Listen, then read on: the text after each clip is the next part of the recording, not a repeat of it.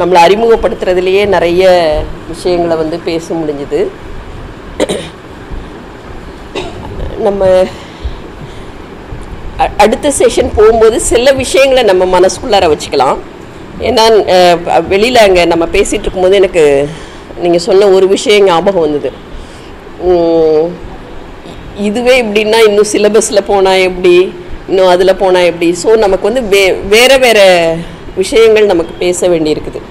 So நம்ம அடுத்த பகிர்வு பண்ணும்போது அவங்க ஒருத்தவங்க பேசின விஷயமே நமக்கு எல்லாருக்கும் அது ரொம்ப ஈஸியாக கனெக்ட் ஆகிறதுனால நமக்கு வரும். கொஞ்சம் பேசாத விஷயங்களுக்குள்ளார போய் நம்ம விஷயங்களை ப்ரெசென்ட் பண்ணால் நமக்கு இன்னும் கொஞ்சம் உதவியாக இருக்கும் நமக்கு. ஏன்னா இல்லைன்னா நம்ம ஒரு வகையான பிரச்சனைகள் மட்டும் பேசப்பட்டது மாதிரி இருக்கும், அது மாதிரி இருக்கும். ஸோ நம்ம அடுத்த ஷேரிங் வந்து நம்ம எப்படி வச்சுக்கிட்டா நல்லா இருக்கும்னா, the best moment as artist, உங்களோட ப்ராடக்ட் சார்ந்தோ இல்லைன்னா வந்து ஒரு ஒர்க் எடுத்து செஞ்சது சார்ந்தோ, இல்லைன்னா நீங்கள் உங்களை ஃபீல் பண்ணியிருப்பீங்கள்ல, இல்லைன்னா யுவர் ஐடென்டிஃபைட் ஆஸ் ஆர்டிஸ்ட், இல்லைன்னா அதுக்காக உங்களுக்கு ஒரு பெரிய அவார்டோ ஏதோ கிடைச்சதாக இருக்கலாம். அதையும் கூடையே இணைச்சி த வேர்ஸ்ட் இல்லைன்னா வந்து உங்களோட இயலாமை சார்ந்த விஷயங்களையும் ஒன்று உதாரணமாகவும் எடுத்துக்கலாம். இதை ஷேர் பண்ணும்போது நீங்கள் எதெல்லாம் மனசில் வச்சுக்கலான்னா, கொஞ்சம் நமக்கு ரெப்புடேஷன் இல்லாமல் நம்ம புது புது அனுபவங்களை ஷேர் பண்ணுறது, அப்புறம் முடிஞ்ச வரைக்கும் இந்த 10 நிமிஷம் அப்படிங்கிற ஒரு விஷயத்துக்குள்ளார வர்றது, அதுக்கப்புறம் வந்து சப்போர்ட்டிவ் ஃபேக்டரையும் இணைச்சிக்கிறது. இந்த பெஸ்ட் மூமெண்ட்டில் வந்து நமக்கு சப்போர்ட்டுன்னு இப்போ ஃபார் எக்ஸாம்பிள் ரிசர்வேஷன் ஒன்று இல்லைன்னா அந்த மாதிரி, அதே மாதிரி இவங்க பேசும்போது எங்கள் பெரியப்பா மாதிரி 4 ஆண்களை பார்த்துருக்குறேன்.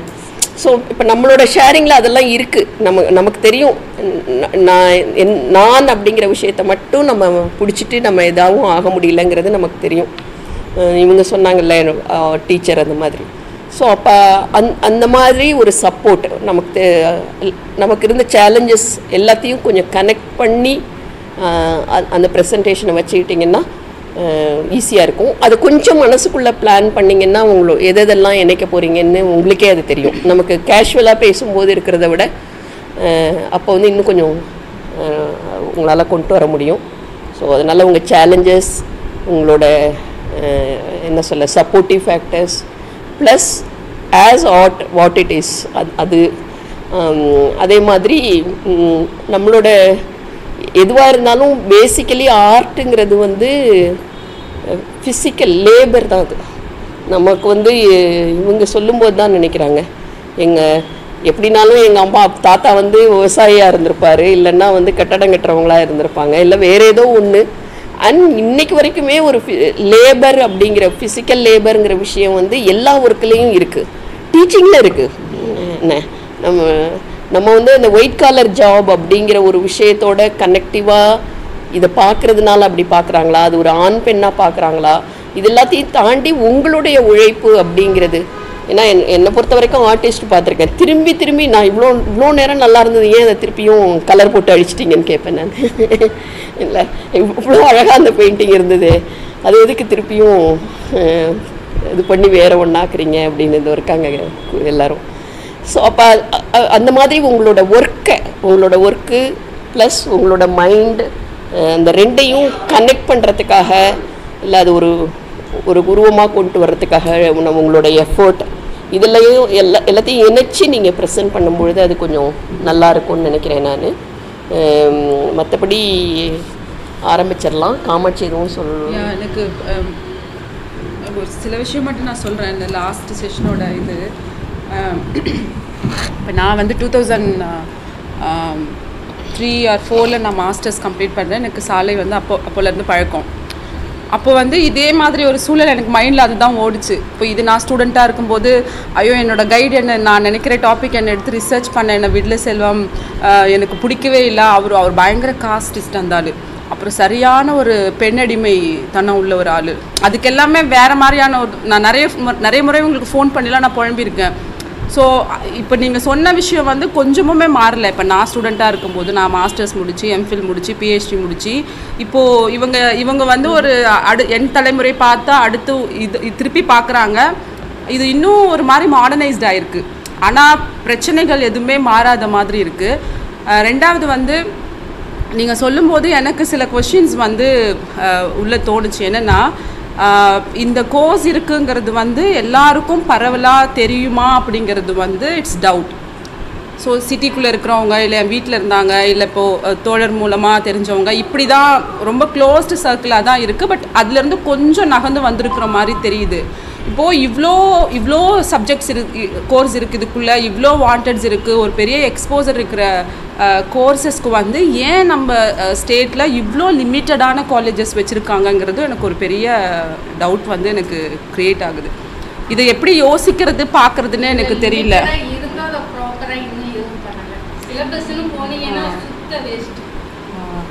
இல்லை, இந்த சைடும் நம்ம பார்க்க வேண்டியிருக்கு. ஏன்னா இப்போது கேர்ள்ஸ் ஸ்டூடெண்ட்ஸ் வந்து வர்றது கம்மி அப்படிங்கும்போது சென்னையில் ஒரு காலேஜ் மாமல்லபுரத்தில் இல்லை கும்பகோணமில் வச்சா அதை அக்சஸ் பண்ணுறதுக்கான டிஸ்டன்ஸ் வந்து ரொம்ப ரொம்ப ரொம்ப ரொம்ப தொலைவு.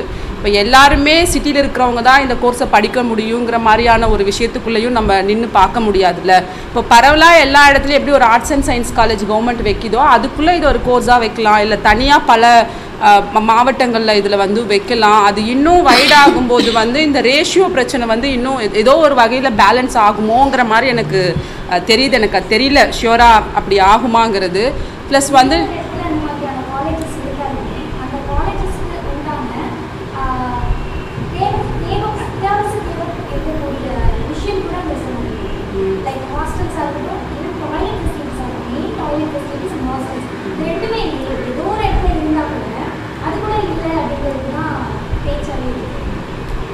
ஸோ எனக்கு அந்த ஒரு டவுட் வந்து கிரியேட் ஆச்சு. இது எப்படி அரசாங்கம் இது இந்த பக்கம் ஆக்சுவலி நாங்கள் க்ரூஸோட பேசும்போது பேசிகிட்டு இருந்தோம். ஏன்னா இன்றைக்கி வந்து ஒரு அடிப்படை கண்டிப்பான கட்டமைப்புகள்லாம் வந்துருச்சு.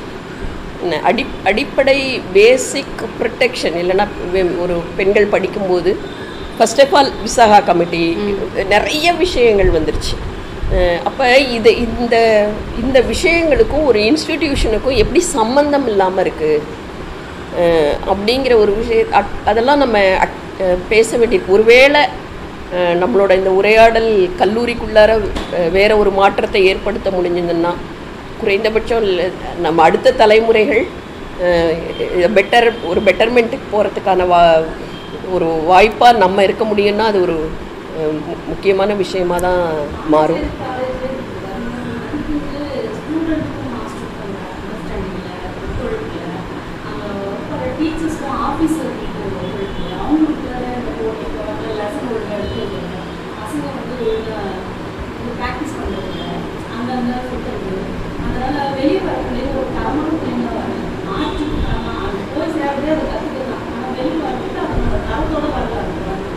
இல்லை, இது என்னென்னா இது எல்லா கோர்சஸ்லேயும் இருக்குது.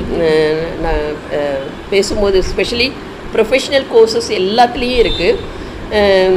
ஒரு ஒரு ஒரு ஆர்டிஸ்ட் இல்லாமல் நீங்கள் ஆர்டிஸ்டாக இருக்கலாம், பிகாஸ் உங்களுக்கு ஒரு சர்டிஃபிகேட் இருக்குது அப்படிங்கிறதுனால. இது வந்து நம்மளோட கல்வியோட பிரச்சனையாகவே அது இருக்குது.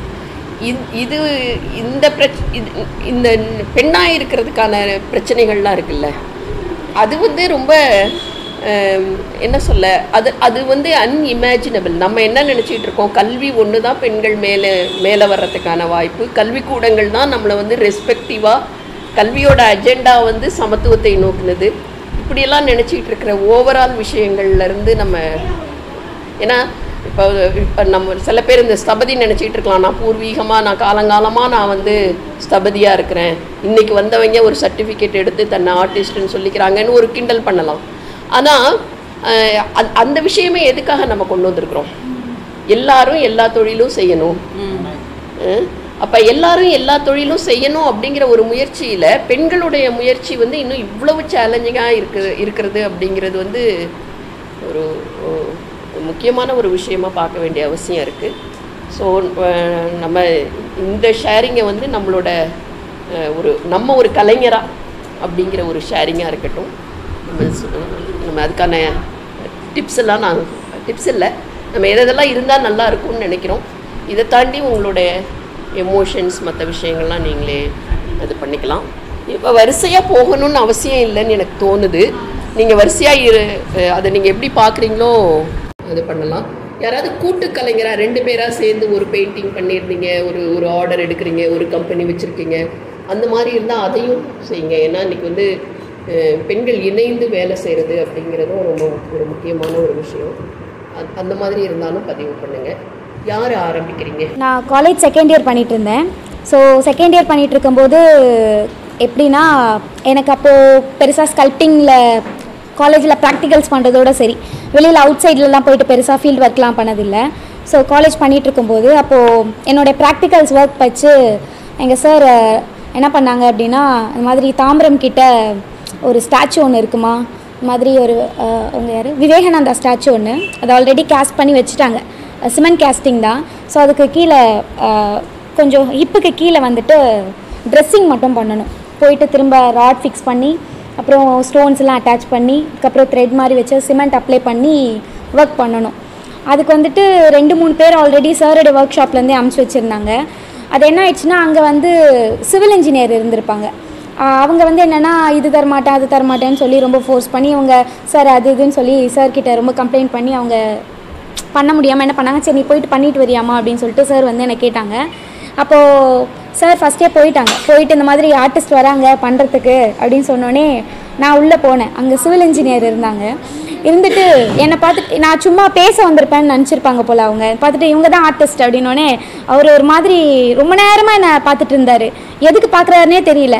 அங்கே என்ன நடந்துட்டு இருந்துச்சுன்னா, ஆப்போசிட்டில் வந்து ஒரு மெடிக்கல் காலேஜ் ஒன்று கட்டிகிட்டு இருந்தாங்க. ஸ்கூல், அது ஸ்கூலுக்கு முன்னாடி விவேகானந்தா ஸ்டாச்சு, காலேஜ் ஒன்று கட்டிகிட்டு இருந்தாங்க. நான் ஸ்டார்டிங்கில் போயிட்டு அவருக்கு என் மேலே சுத்தமாக நம்பிக்கையே கிடையாது. அதாவது என்னோட சார் என்னை நம்பி உள்ள அனுப்பிச்சிட்டாரு. ஆனால் அந்த சிவில் இன்ஜினியர் இருக்கார்ல, அவருக்கு வந்து சுத்தமாக என் மேலே நம்பிக்கையே கிடையாது. அவர் வந்து என்ன பண்ணார்னா, போயிட்டு ட்ரில் போடுறதுக்கு நான் வந்து ட்ரில்லிங் மிஷின் வாங்கணும், கம்பி வாங்கணும். நான் ஆல்ரெடி கேட்டிருந்தேன், எனக்கு ஒரே ஒரு பர்சன் வந்து ஒர்க் பண்ண, எனக்கு ஒர்க் பண்ண ஆள் கூடங்க. நான் ஒரே பொண்ணு.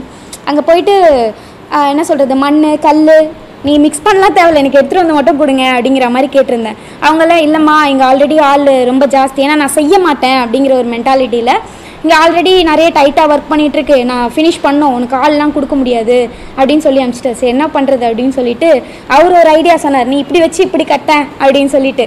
அதுக்கப்புறம் என்ன ஆச்சுன்னா, இல்லை நானும் அவர் சொன்ன மாதிரியே கட்டினேன். ஏன்னா அவர் கேட்கல சுத்தமாக, நான் சொல்கிறது எதுவுமே எனக்கு சப்ளைவும் பண்ணலை.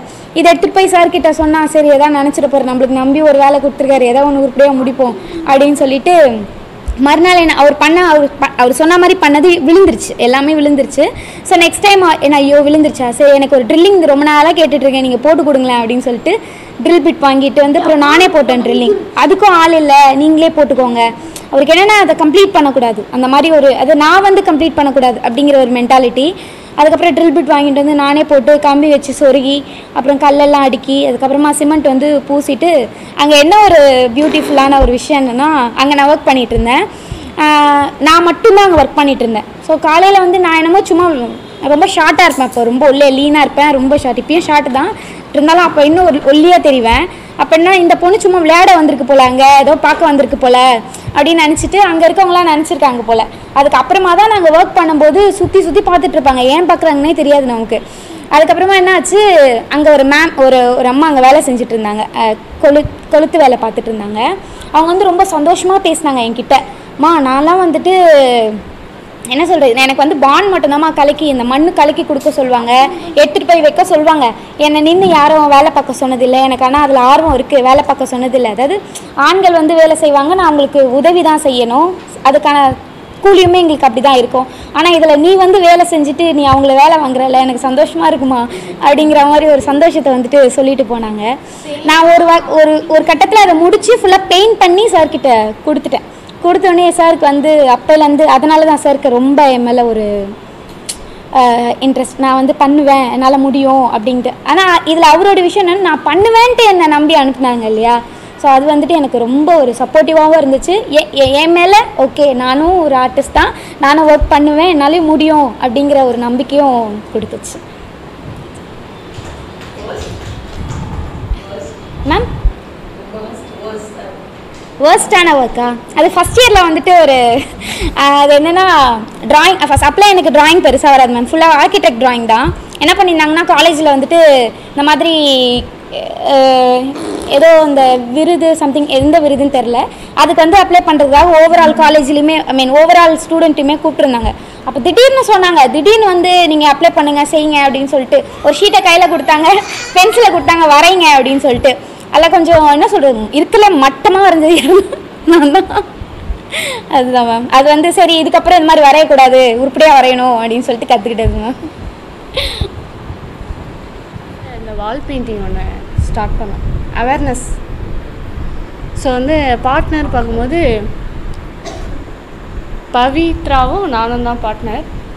இதுக்காக இந்த இடத்துக்காக நாங்கள் இவங்க வந்து அலைஞ்சது வந்து ரொம்ப அதிகம்.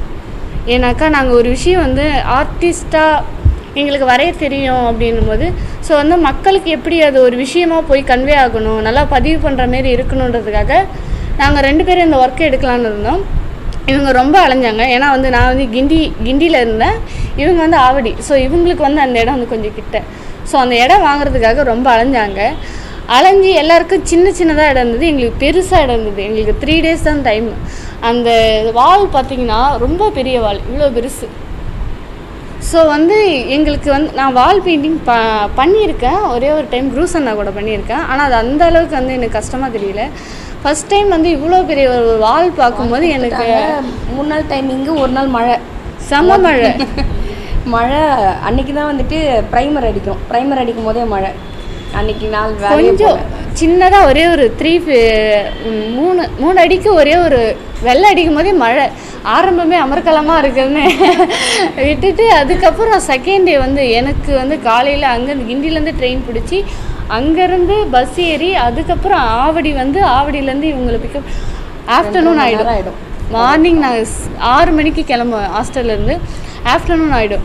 சரி நாங்கள் 2 பேர் அங்கே போய் அந்த வெள்ளை அடிக்கிறதுக்கே கிட்டத்தட்ட அந்த 3 மணி ஆகிடும். அப்புறம் அங்கேருந்து நான் ஹாஸ்டல் வர்றதுக்கு 9:30 ஆகிடும். ஹாஸ்டலில் வர டைம் லிமிட்டட் தான்.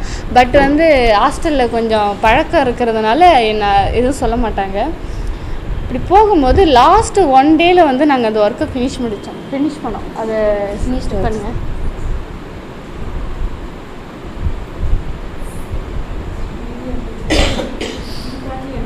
அதுதான் ஒர்க் முடிஞ்ச ஒர்க்கு.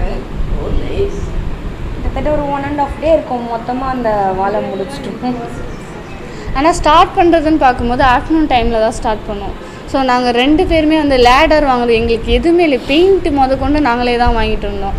ஆனால் வந்து அந்த ஒரு சார் இருந்தார், யார் அங்கே டிபார்ட்மெண்ட்டில் ஒர்க் பண்ணுறவர் தெரியல, அவர் வந்து என்னென்னு கூட கண்டுக்கலை. ப்ளஸ் வந்து இதுக்கு எங்களுக்கு ப்ரைஸ் கிடைக்கலன்றது வந்து நாங்கள் ஒரு பெரிய விஷயமாகவே எடுத்துக்கல. ஆனால் அங்கே போனவங்க எல்லோரும் வந்து எங்கள் ஒர்க்கை பார்த்துட்டு போனதோட நின்று நல்லா இருக்குது, சூப்பராக இருக்குது, நீங்கள் பண்ண மாரி இங்கே யாரும் ஒர்க் பண்ணலை அப்படின்னு சொன்னது எங்களுக்கு வந்து ஒரு என்ன சொல்கிறது, அது ப்ரைஸ் எங்களுக்கு ஒரு மேட்டர் கிடையாது. நாங்கள் அதுக்கான போட்ட எஃபர்ட்லாம் அந்த இடத்துல வந்து காலி ஆயிடுச்சு. ஆமாம், 1.5 நாள் முதல் வால் பெயிண்டிங் எனக்கெலாம் இவங்க இல்லைன்னா நானும் பண்ணியிருக்க முடியாது. அந்த 1.5 நாளில் பண்ணிவிட்டு பண்ணிட்டோம். 1.5 நாளில் எப்படியும் இவங்க அனுப்பிச்சுடலாம். ஸோ அது ஒரு நல்ல ஒரு எக்ஸ்பீரியன்ஸாக இருந்தது. ஏன்னா நாங்கள் 2 பேருமே நல்ல மொமெண்ட் அது. ஏன்னா மழை பார்க்கும்போது இருட்டிடுச்சு, ஆனாலும் முடிச்சுட்டு பார்க்கும்போது அப்பாடா அப்படின்னு இருந்தது. எல்லாரும் வந்து ஒர்க் பண்ணிவிட்டு அது மேலே தார்பாயெல்லாம் போட்டு கல் வச்சுட்டு போனாங்க. எங்ககிட்ட எதுவுமே இல்லை, யார்கிட்ட போய் கேட்குறதுன்னு கூட தெரியல. அது வேறு புது ஏரியா. அங்கே இருக்கிற பசங்கள்லாம் அங்கேருந்தே தான் வந்து எல்லோரும் அவங்க அப்பா அம்மா டீச்சர்ஸு, ஆனால் ஸ்கூல் பசங்க தான் இருந்தாலும் காலேஜ் ஸ்டூடெண்ட்டும் வந்தாங்க ஒரு குரூப் ஒர்க்காக பண்ணும்போது. ஆனால் அந்த இடத்துல வந்து நானும் பவித்ராவை மட்டும்தான் பண்ணிகிட்டு இருக்கும்போது இதை விட அவங்க இருக்கிறவங்க எல்லோரும் வந்து நின்று போயிட்டு இருந்தவங்களாம் பார்த்துட்டு போனாங்க. அதுக்கப்புறம் நின்று உங்கள் ஒர்க்கு சூப்பராக இருக்குது, நல்லா பண்ணியிருக்கீங்க அப்படின்னு சொல்லிட்டு போனது தான் எங்களுக்கு அந்த இடத்துல ஒரு பெரிய சக்ஸஸ்ஃபுல்லாக இருந்தது.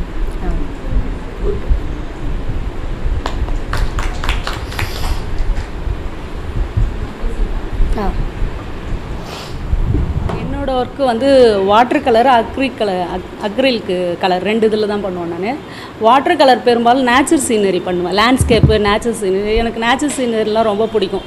ஸ்பாட்லேயே போய்ட்டு ஸ்பாட்டு இருக்குல்ல, அதையும் பண்ணுவேன். நேச்சுரல் சீனரி ஃபோட்டோ எடுத்துகிட்டு வந்து வீட்லேயும் பண்ணுவோம். அக்ரிலிக் கலரில் வந்து என்னோடய போர்ட்ரேட் நிறைய, என்னோடய பெயிண்டிங் தான், என் ஃபேஸ் தான் பண்ணியிருக்கேன் நிறையா.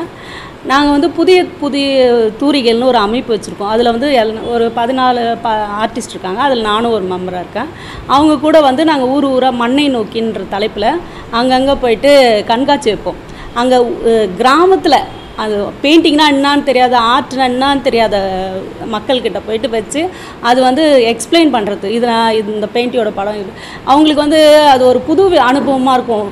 ஊரில் வச்சுட்டு அது வந்து அவங்க ஊருக்காரங்களே லைனாக வந்து பசங்கள்லேருந்து பெரியவங்களை வந்து பார்க்குறது நம்மளுக்கும் நம்ம பெயிண்டிங் பார்க்குறாங்கன்னு ஒரு மகிழ்ச்சியாக இருக்கும். அவங்களுக்கும் அது ஒரு புது அனுபவமாக இருக்கும். பெயிண்டிங்கே பார்த்ததால ஒரு கேன்வாஸில் லைனாக வச்சுருக்கிறத பார்க்கும்போது அவங்களுக்கு ஒரு சந்தோஷமாக இருக்கும். இது இன்னும் அப்படிலாம் விளக்கம் கேட்பாங்க, அதுக்கு விளக்கம் சொல்லுவோம். ஒரு நாள் ஃபுல்லாக அங்கே நல்ல அனுபவமாக இருக்கும். அது இல்லாமல் இந்த சம்மர் கேம்ப்னு அப்பப்போ வைப்போம். அதில் வந்து நிறைய சின்ன ஸ்கூல் படிக்கிற பசங்களுக்கு லீவில் இருக்காங்க இல்லையா, அவங்க வர வச்சு ஒரு 50-100 பசங்களுக்கு ஆர்ட் சொல்லி கொடுத்து, கிராஃப்ட் சொல்லி கொடுக்குறது, அதேமாரி ஒரு 5 நாள் கேம்ப் நடத்துவோம். அது இல்லாமல் ஸ்கூலில் போய்ட்டு தனியாக அது வேறு வாலில் வரைகிறது. ஸ்கூலில் நிறைய ஸ்கூலில் வாலில் வரைஞ்சிருப்பாங்க பாருங்கள், கவர்மெண்ட் ஸ்கூல்லாம், அதெல்லாம் போய் வரைவோம். அது நாங்கள் ஒரு 14 பேராக போய் வரைகிறதுனால ஆள் கொஞ்சம் பிரித்து ஒரு 2 நாள் 3 நாள் ஒர்க் பண்ணுவோம். அது இல்லாமல் நிறைய ஃபங்க்ஷன்லாம் நடத்துவோம். ஆர்டிஸ்ட் சென்னையிலேருந்து வர வச்சு நடத்துறது, நாங்களே எங்களுக்குள்ளார கேம்ப் வைக்கிறது, ஒரு கேலரி பார்த்து வருஷத்துக்கு ஒரு வாட்டி எக்ஸிபிஷன் பண்ணுறது, அதெல்லாம் பண்ணுவோம். அவ்வளோ எங்களோட செயல்பாடு அவ்வளோதான். அதில் வந்து நான் கேஷியராக என்னை பொறுப்பு எடுத்து வச்சுருக்காங்க. ஏன்னா நான் கொஞ்சம் பணம் காசுலாம் பொறுப்பாக பார்த்துக்கொன்றதுனால என்னோடய பெயிண்டிங் வந்து அது இல்லாமல் நடுவில் கவிதை அரங்கம் அதெல்லாம் போவேன். அந்த தமிழ் சம்மந்தமான இதெல்லாம் கூட்டெல்லாம் போடுறாங்க பாருங்கள், அதுக்கெலாம் போவேன், மீட்டிங்க்கெலாம். என்னோடய பெயிண்டிங்கு பாருங்கள், இதெல்லாம் என்னோடய போர்ட்ரேட்டு நான் பண்ணது. இது நவுத்தி எல்லாத்தையும் பாருங்கள். அது கேன்வாஸே எடுத்துகிட்டுலாம் வர முடியாதுல்ல, அதனால் ஃபோட்டோ முடியும்.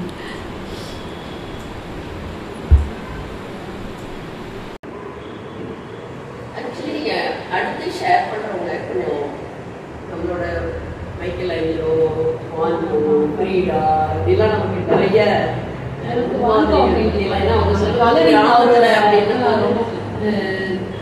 அவங்க அவங்கெல்லாம் ஒருவேளை அவங்கெல்லாம் உங்களுக்கு ஏதாவது தாக்கம் ஏற்படுத்தியிருந்தா, இல்லை உங்களுக்கு இன்ஸ்பைரிங்காக ஃபீல் பண்ணா, அதெல்லாம் கொஞ்சம் இணைச்சி பேசுறீங்க. முக்கியமாக வான்கோ அந்த கலரிங் அப்படியே கனவு உலகத்தில் இருக்க மாதிரி இருக்கும். அது அவரோட பெயிண்டிங் பார்த்தாலே ரொம்ப பிடிக்கும்.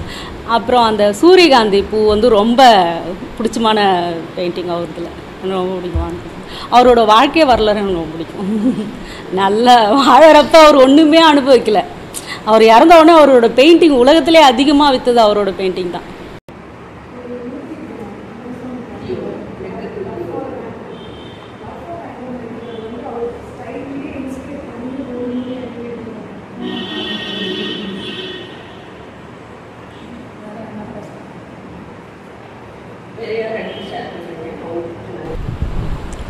இவங்க வால் பெயிண்டிங் எக்ஸ்பீரியன்ஸ்லாம் சொன்னாங்க. ஸோ என்னோடய ஃபஸ்ட்டு வால் பெயிண்டிங் எக்ஸ்பீரியன்ஸ் வந்து 2012 வந்து கேரளா கோட்டயமில் வந்து ஒரு இன்டர்நேஷ்னல் மியூரல் கேம்ப் ஒன்று அட்டன் பண்ணேன். அதுதான் வந்து நான் ஃபஸ்ட்டு அட்டன் பண்ண கேம்ப்பு.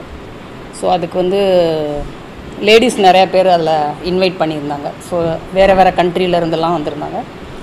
அப்போ நானும் என்னோடய ஃப்ரெண்டு ஒருத்தவங்க மீனாட்சி மதன் சொல்லிட்டு, ஸோ 2 பேரையும் எங்கள் மாஸ்டர் தான் வந்து நீங்கள் போயிட்டு வாங்க, உங்களுக்கு நல்ல அனுபவமாக இருக்கும், வெளியில் நிறையா ஆர்டிஸ்ட்லாம் வருவாங்க, இன்ட்ராக்ட் பண்ணிக்கலாம் அப்படின்னு சொல்லி அனுப்புனார். ஸோ லாஸ்ட் மினிட்ல எல்லாம் கிளம்புனதுனால டிக்கெட்லேருந்து எல்லாமே வேறு மாதிரி பிளான் பண்ணுறதுக்கே டைம் இல்லை. ஸோ ஃபாஸ்ட்டாக நடந்தது. நேச்சுரல் கலர்ஸ் வேறு யூஸ் பண்ணணும். ஸோ டாப்பிக்கே அதுதான். ஸோ இங்கேருந்து அம்மி குழவி கலர்ஸ் எல்லாம் சிரட்டையெல்லாம் ரெடி பண்ணி அது ஒரு லக்கேஜ் ஃபுல்லாகவே அதுதான். செம்ம வெயிட்டு. ஸோ கிளம்பி நாங்கள் ட்ரெயின் இது பண்ணுறதுக்கு போகிறதுக்குள்ளேயே பேகு வந்து போச்சு. ஸோ என்னடா இப்படி ஒரே சோதனையாக இருக்குது, எல்லா தளரக்கூடாது, நம்ம கிளம்பிடலாம் அப்படின்னு சொல்லிட்டு போனால் பஸ் ஸ்டாண்டுக்கு போகிற ரயில்வே ஸ்டேஷன் கிளம்பி போயிட்டுருக்கப்பவே நான் ஒரு ஃபங்க்ஷன் அட்டன் பண்ணிட்டு அப்படியே வரணும். அங்கே வந்து பஸ் மறியல் பண்ணிகிட்டு இருந்தாங்க. ஸோ போகிற வண்டி எதுவுமே விடலை. வயிறுலாம் வலிக்கிற மாதிரி சீன்லாம் போட்டு நடித்து விட்டுட்டாங்க, என்னெல்லாம் விட்டுட்டாங்க. சரி போயிருங்க அப்படின்னு சொல்லிட்டு. அதனால் பஸ்ஸெல்லாம் கொஞ்சம் வெயிட் பண்ணி அந்த போகிற இடத்துல வரைக்கும் நிப்பாட்டி வச்சுருந்தாங்க. அங்கேருந்து ஒரு இடத்துல குரூப்பாக ஜாயின் பண்ணி போனோம். போய் அங்கே பார்த்தா எங்களுக்கு வால் வந்து ஒரு 9 அடி 13 அடி அகலம் 13 அடி அகலம், ஒரு 9 அடி நீளம். ஸோ நேச்சுரலாக பண்ணுறதுனா ஃபுல்லாக அங்கே தான் வரைஞ்சி கலர் கொண்டு ரெடி பண்ணி எல்லாம் பண்ணுறதுக்கு ரொம்ப டைம் ஆகும். 15 நாள் பத்தவே பத்தாது. என்ன பண்ணுறதுனே தெரில. பண்ணிகிட்டே இருக்கோம். அதே நேரத்தில் ஊரையும் சுற்றி பார்க்கணும், அதையும் மிஸ் பண்ண முடியாது. திருப்பி நம்ம எப்போ கோட்டையம் வருவோம் அப்படின்னு தெரியாது. ஸோ பழைய மியூரல்ஸ்லாம் பார்க்கணுன்னு ஆசை. ஸோ ஆர்வ கலரில் முதல் நாள் போயிட்டு வந்துடும். லாஸ்ட் இன்னும் ஒரு நாள் தான் இருக்குது. ஆரம்பித்து எல்லாம் போயிட்டுருக்கு. அப்போ அந்த ஹோல் டே நைட்டு வந்து ஃபுல்லாக உட்காந்துட்டோம். முதல் நாள் ஆரம்பித்து அடுத்த நாள் காலையில் 10 மணி வரைக்கும் பெயிண்டிங். அப்போ தான் ஃபினிஷ் பண்ணுறோம். ஸோ ஹோல் டே ஃபுல்லு அது ஒரு வந்து நல்ல எக்ஸ்பீரியன்ஸ். அப்போ முடிச்சுட்டு பார்த்தோன்னே எங்களுக்கு ரொம்ப சந்தோஷமாக இருந்தது.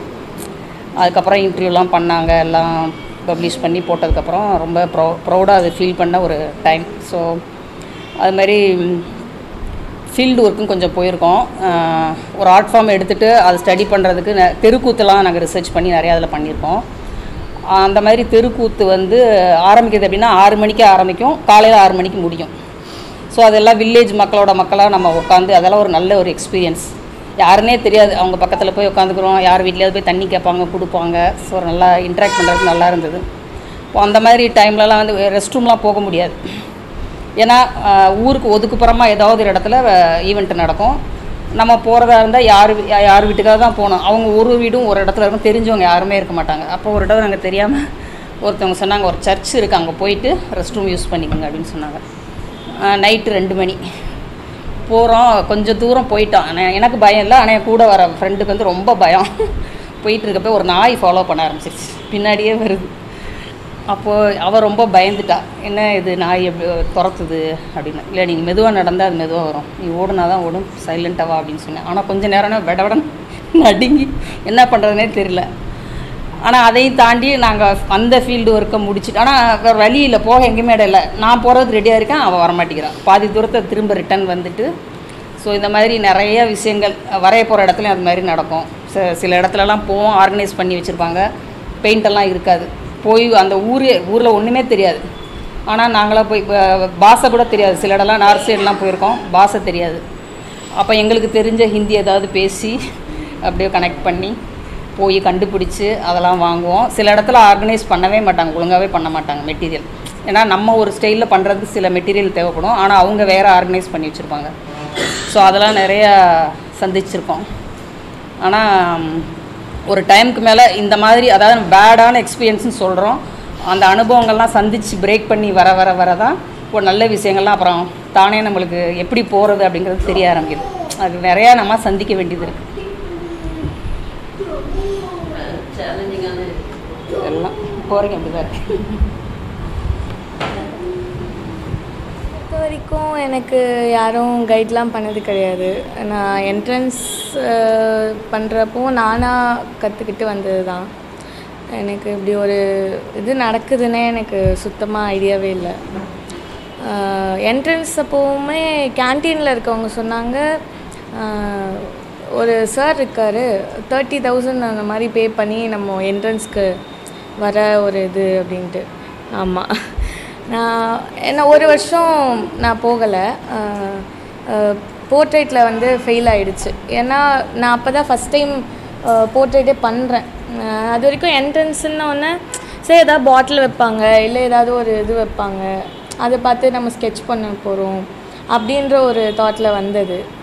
பார்த்தா ஒரு மாடல் இருக்காங்க, அவங்கள ஸ்கெட்ச் பண்ணோம், அதுவும் பேப்பரும் இவ்வளோ பெருசு. எனக்கு சுத்தமாக ஐடியாவே இல்லை ஒரு மாதிரி.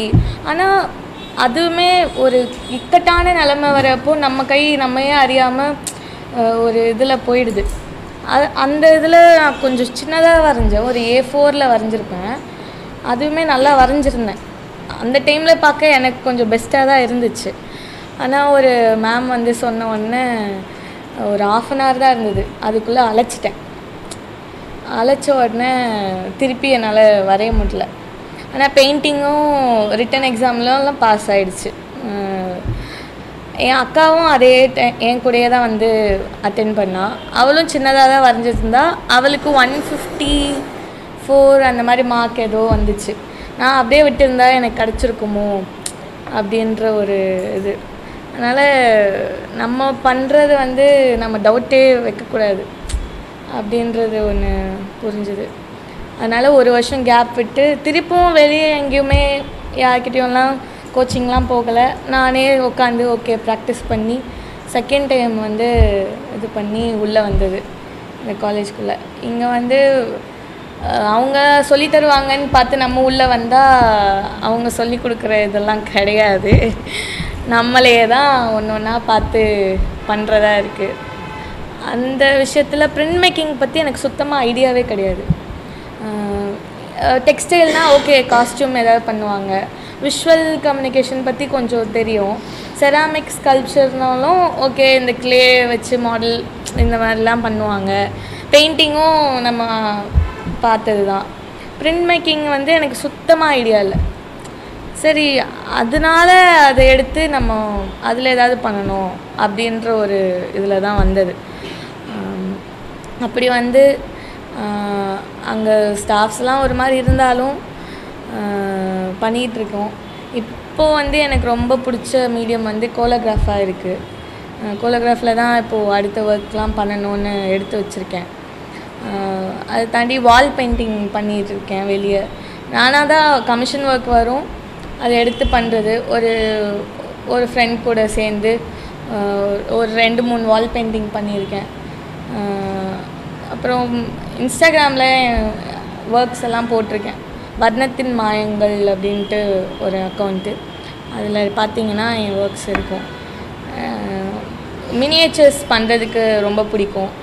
நல்லா ஒரு குட்டி 2 இன்ச்சஸ்லலாம் டெம்பிள் போர்ட்ரேட்ஸ் அதெல்லாம் பண்ணுவேன்.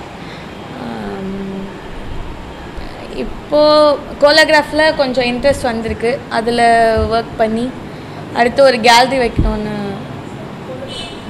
புரியல.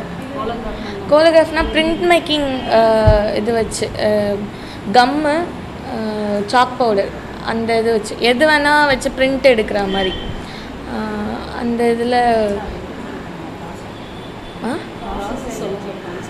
அந்த ப்ராசஸ். கார்ட்போர்டு எடுத்துப்போம், அதில் வந்து சாக் பவுடரும் ஃபெவிகால் கம் இருக்குல்ல அதை ஒரு மிக்ஸ் பண்ணுவோம், ஒரு கன்சிஸ்டன்சி வரும். அதில் வந்து நம்ம ஃபஸ்ட்டு ஒரு கோட் அடிச்சுட்டு அதை நல்லா ட்ரை ஆகிட்டதுக்கப்புறம் அது மேலே ஒர்க் பண்ணுவோம். அந்த சாக் பவுடரும் கம்மும் அது இருக்கிறத வச்சு நம்ம நமக்கு என்ன மியூரல் மாதிரி சொல்ல முடியாது, பிரிண்ட் போடுவோம். ஆஹா ஆமாம் ஆமாம்.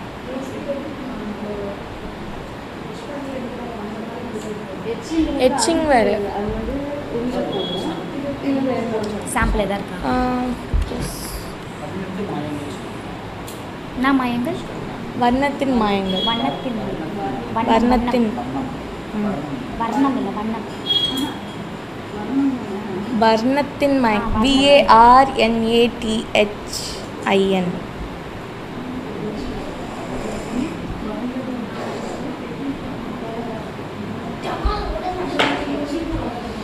இருக்குது, இன்னும் போஸ்ட் போடல. நம்ம கலர் நம்ம இங்க் அப்ளை பண்ணி அதெல்லாம் நம்மளோட இதுதான். நம்ம ஒர்க் பண்ணிட்டோன்னா அதில் நம்ம என்ன இங்க்கு வைக்கிறோமோ நம்ம என்ன கலர் வைக்கிறோமோ அது நம்மளோட விருப்பம். அவ்வளோதான்.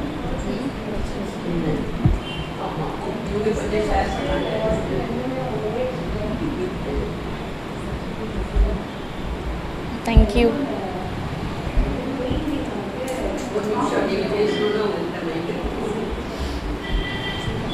ஃபோன் யார் ஷேர் பண்ணுறது? லைக் வந்துட்டு பெயிண்டிங் காம்படிஷனாலாம் தெரியாது, ஆனால் சண்டேல வச்சாங்க, நிறைய பேர் வரல. வெளியே ஸ்கூல்லேருந்து வெளியே காலேஜ்லேருந்து நீட்டு யார் வேணால் வந்து பார்ட்டிசிபேட் பண்ணலாம் போல் இருக்குது. நானும் அன்றைக்கி காலேஜ் போயிட்டு பார்ட்டிசிபேட் பண்ணிவிட்டு கூலாக வந்தாச்சு. வந்ததுக்கப்புறம் கால் பண்ணி சொல்கிறாங்க நீங்கள் தான் ஃபஸ்ட் ப்ரைஸ். நான் நம்பலை ஃபஸ்ட் ப்ரைஸ்ன்னு சொன்னப்போ சரி நீட்டு. ஆனால் சொல்லிட்டாங்க ஃபஸ்ட் ப்ரைஸு மறுபடியும் ஒரு காம்படிஷன் அட்டன் பண்ணுற மாதிரி இருக்கும். ஸ்டேட் காம்படிஷன் தான் போல் இருக்காது, அதுவே எனக்கு தெரியாது. போய் அட்டன் பண்ணிட்டு வந்துட்டு ஸ்டேட் காம்படிஷனில் ஃபஸ்ட் ப்ரைஸ் வாங்கியிருக்கீங்க அப்படின்னு சொன்னாங்க. சரி நீட்டு வந்தாச்சு. ரொம்ப நாள் ஆச்சு, எந்த இன்ஃபர்மேஷனும் வரல, ப்ரைஸும் வரல. இதுக்கு வந்துட்டு ஒரு ஹெட்டுன்னு இருப்பாங்க இல்லையா, அவங்க வந்து ஸ்கல்ப்சரில் இருந்தாங்க. அங்கே போயிட்டு அவங்கக்கிட்ட கேட்டப்போ இந்த மாதிரி காம்படிஷன் மொத்தமாக அந்த காம்படிஷனுக்கு ஆமாம் இன்சார்ஜ் இருப்பாங்க. அந்த இன்சார்ஜ் கிட்ட போய் கேட்கும்போது நீ ஃபஸ்ட் ப்ரைஸ் வாங்கின யாராவது கால் பண்ணி உனக்கு ப்ராங்க் பண்ணியிருப்பாங்க அப்படின்னா அது வந்துட்டு அவங்க சொன்னப்பையும் எனக்கு என்ன ரிப்ளை பண்ணுறதுன்னு தெரியல. அந்த அவங்களுக்கு பெட்டாக ஒரு ஸ்டூடெண்ட் இருப்பாங்க இல்லையா, அவங்களும் சேர்ந்து சிரிக்கிறாங்க. ஒரு 4 பேரை கூப்பிட்டு வச்சு சிரிக்க வைக்கிறாங்க. எனக்கு வந்துட்டு அந்த இடத்துல எப்படி ரியாக்ட் பண்ணுறதுன்னு தெரியல. ஆமாம் சொன்னாங்க, இல்லை உன்னை யாராவது ப்ராங்க் பண்ணியிருப்பாங்க, நீ போய் பாரு, ஒரு காம்படிஷனில் என்ன 2 மாதமாக ஆக்குவாங்க, உன்னை யாராவது ப்ராங்க் பண்ணியிருப்பாங்க அப்படின்னு சொல்லி அனுப்பிட்டாங்க. மறுபடியும் கால் பண்ணி நீங்கள் வந்துடுங்க 2 days கழிச்சு எக்மோர் வந்துடுங்க அப்படின்னு சொன்னாங்க. எக்மோரில் உங்களுக்கு ப்ரைஸ் இருக்குது அப்படின்னு சொல்லிட்டு ஒரு 2 months ஆயிடுச்சு. அதுக்கப்புறம் போனால் பெரிய நான் சும்மா போயிட்டு காம்படிஷன்னா 6000 கொடுப்பாங்க அப்படின்னு சொன்னாங்க லீஃபு. சரி சும்மா கொடுப்பாங்க போல் இருக்க, வாங்கிட்டு வந்துடலாம். இந்த இவங்க இன்னொருத்தவங்க ஃப்ரெண்ட் இருக்காங்க, கூப்பிட்டுட்டு போனால் பெரிய ஸ்டேஜ் எல்லாம் போட்டிருக்காங்க. கெஸ்ட்டு மா சுப்பிரமணியம் நாட்டுப்புற கலைஞர்களை பற்றி அவங்கள பற்றி வரையணும் அப்படின்னு சொல்லியிருந்தாங்க. நான் ஒரு பெயிண்டிங் தான் அதில் கம்போஸ் பண்ணி 2ஆக பண்ணியிருந்தேன். ஒரு இப்போ இதில் இருக்குன்னு நினைக்கிறேன், அது பண்ணியிருந்தேன். அதுக்கு வந்துட்டு ஃபஸ்ட் ப்ரைஸ் தான் போல் இருக்குது. அங்கே பெரிய ஸ்டேஜ் எல்லாம் போட்டு என்னென்னோ பண்ணி வச்சுருக்காங்க. அந்த பையனும் அங்கேயே வந்திருந்தான். பார்த்தா அவரும் கிளாப் பண்ணிவிட்டு அங்கே ப்ரைஸ் வாங்கும்போது ஃபஸ்ட்டு பெஸ்ட்டு 2மே ஒன்று தான். ஆமாம், அதனால் அங்கே போய்ட்டு ஃபஸ்ட் ப்ரைஸ் அது கொஞ்சம் நல்லாவும் இருந்துச்சு. அதுதான் 2007 வந்து ஐடி ஃபீல்டுக்கு போயிட்டேன். ஒரு 6 years அங்கே ஒர்க் பண்ணிவிட்டு ஸ்கூலில் வரும்போது full and full manual work. அங்கே தெரியலைன்னு எதுவுமே சொல்லக்கூடாது. போனோடனே 12 அடிக்கு ஏறி வரைங்கன்ட்டாங்க. அது வரைக்கும் நான் 12 அடிக்கு ஏறி வரைஞ்சதில்லை. வரைஞ்சிருக்கேன்னா கேன்வாஸில் வரைஞ்சிருக்கேன், நின்றுட்டு நம்ம வரைஞ்சிருக்கோம். 12 அடி பார்த்தோன்னே இப்படி பார்க்குறேன், எங்கே இதுலேயே வரையணும்? ஆமாம். சேரீ கட்டிகிட்டா வரையணும்? ஆமாம். அங்கே ரூல்ஸ் வந்து சேரீ தான். இதில் என்னென்ன கொடுமைன்னா பசங்களும் இருப்பாங்க, கிளாஸ் எடுத்துக்கணும், அந்த ஒர்க்கையும் கம்ப்ளீட் பண்ணணும். அங்கே சேலஞ்ச் அதுதான். அந்த ஒர்க்குக்குன்னு தனியாக நமக்கு வந்து டைம் ப்ரிப்பேர் பண்ணி கொடுக்க மாட்டாங்க. நான் அதை ஒர்க் பண்ணிகிட்டே பசங்களுக்கு வந்து மெட்டீரியல் கொடுக்குறது, அவங்களுக்கு சொல்லிக் கொடுக்குறது. ஆனால் 3-4 பேர் இருப்போம். இருந்தாலும் மாற்றி மாற்றி ரொட்டீனாக நம்ம பண்ணணும். இந்த ஃபோக்கஸ் இருக்கணும், கிளாஸ் ஃபோக்கஸ் இருக்கணும். அந்த மாதிரி தான் அந்த ஸ்கூலில் கொடுப்பாங்க. இது என்னென்னா பசங்க இருக்கும்போது நம்ம ஏறி மேலேயும் ஒர்க் பண்ணிகிட்ருக்கணும். அப்போம்போது சேரீ கட்டிட்டு மேலே நிற்க முடியலைங்க சார், கொஞ்சம் ட்ரெஸ் மாற்றுங்க அப்படின்னா அதெல்லாம் அலோவ் பண்ண மாட்டேன்ட்டாங்க. இது கோடு வந்து ட்ரெஸ் கோடுன்னு இங்கே இருக்குது, அந்த மாதிரி ப்ராப்ளம் இருந்தது. ஆனால் அங்கே ஒவ்வொரு ஒர்க்குமே பார்த்திங்கன்னா மாதத்துக்கு 2 ஆனுவல் டே வரும். இப்போ சைடு பேனல் வரையணும், சென்ட்ரு பேனல் வரையணும், எல்லாமே வந்து பெரிய பெரிய பிக் ஒர்க் தான் வரும். 9 அடி 12 அடி அந்த மாதிரி. ஒவ்வொரு நாளுமே பார்த்திங்கன்னா மேக்ஸிமம் 3 நாள் 4 நாள் தான் கொடுப்பாங்க. அந்த ஒர்க்கு ப்ராசஸிங்க்கு சவாலாக இருக்கும். எப்படா அந்த ஒர்க்கு நம்ம வந்து ஒட்டுறது, சார்ட் ஒட்டுறது எல்லாமே வந்து பாஸ்ட்டு. அப்படியே எப்பயுமே ஒர்க் ஷாப்னால் நம்ம எப்படி பரபரப்பாக எல்லோரும் ஒர்க் பண்ணுவோம், அது மாதிரி டே டு டே அந்த மாதிரி இருக்கும். எனக்கு அது டீச்சிங் லைனில் வந்துட்டு ரொம்ப நான் பிடிச்சிருந்தது ரொம்ப. நான் எப்பயுமே நம்மளை ஒரு ஆக்டிவாக ஒரு ஒர்க்குக்குள்ளே இன்வால்வ் ஆகிட்டே போயிட்டே இருக்கோம் அப்படிங்கிற மாதிரி ரொம்ப இதுவாக இருந்தது. ஆனால் அதில் சில ஒர்க் பார்த்திங்கன்னா ட்ராப் அவுட் ஆகும். திடீர்னு பார்த்தா இந்த மெட்டீரியல் எங்களுக்கு கிடைக்கல, அவங்க ஒரு குரூப்பு எல்லோ ரெட் அந்த மாதிரி குரூப்பாக போட்டிருப்பாங்க.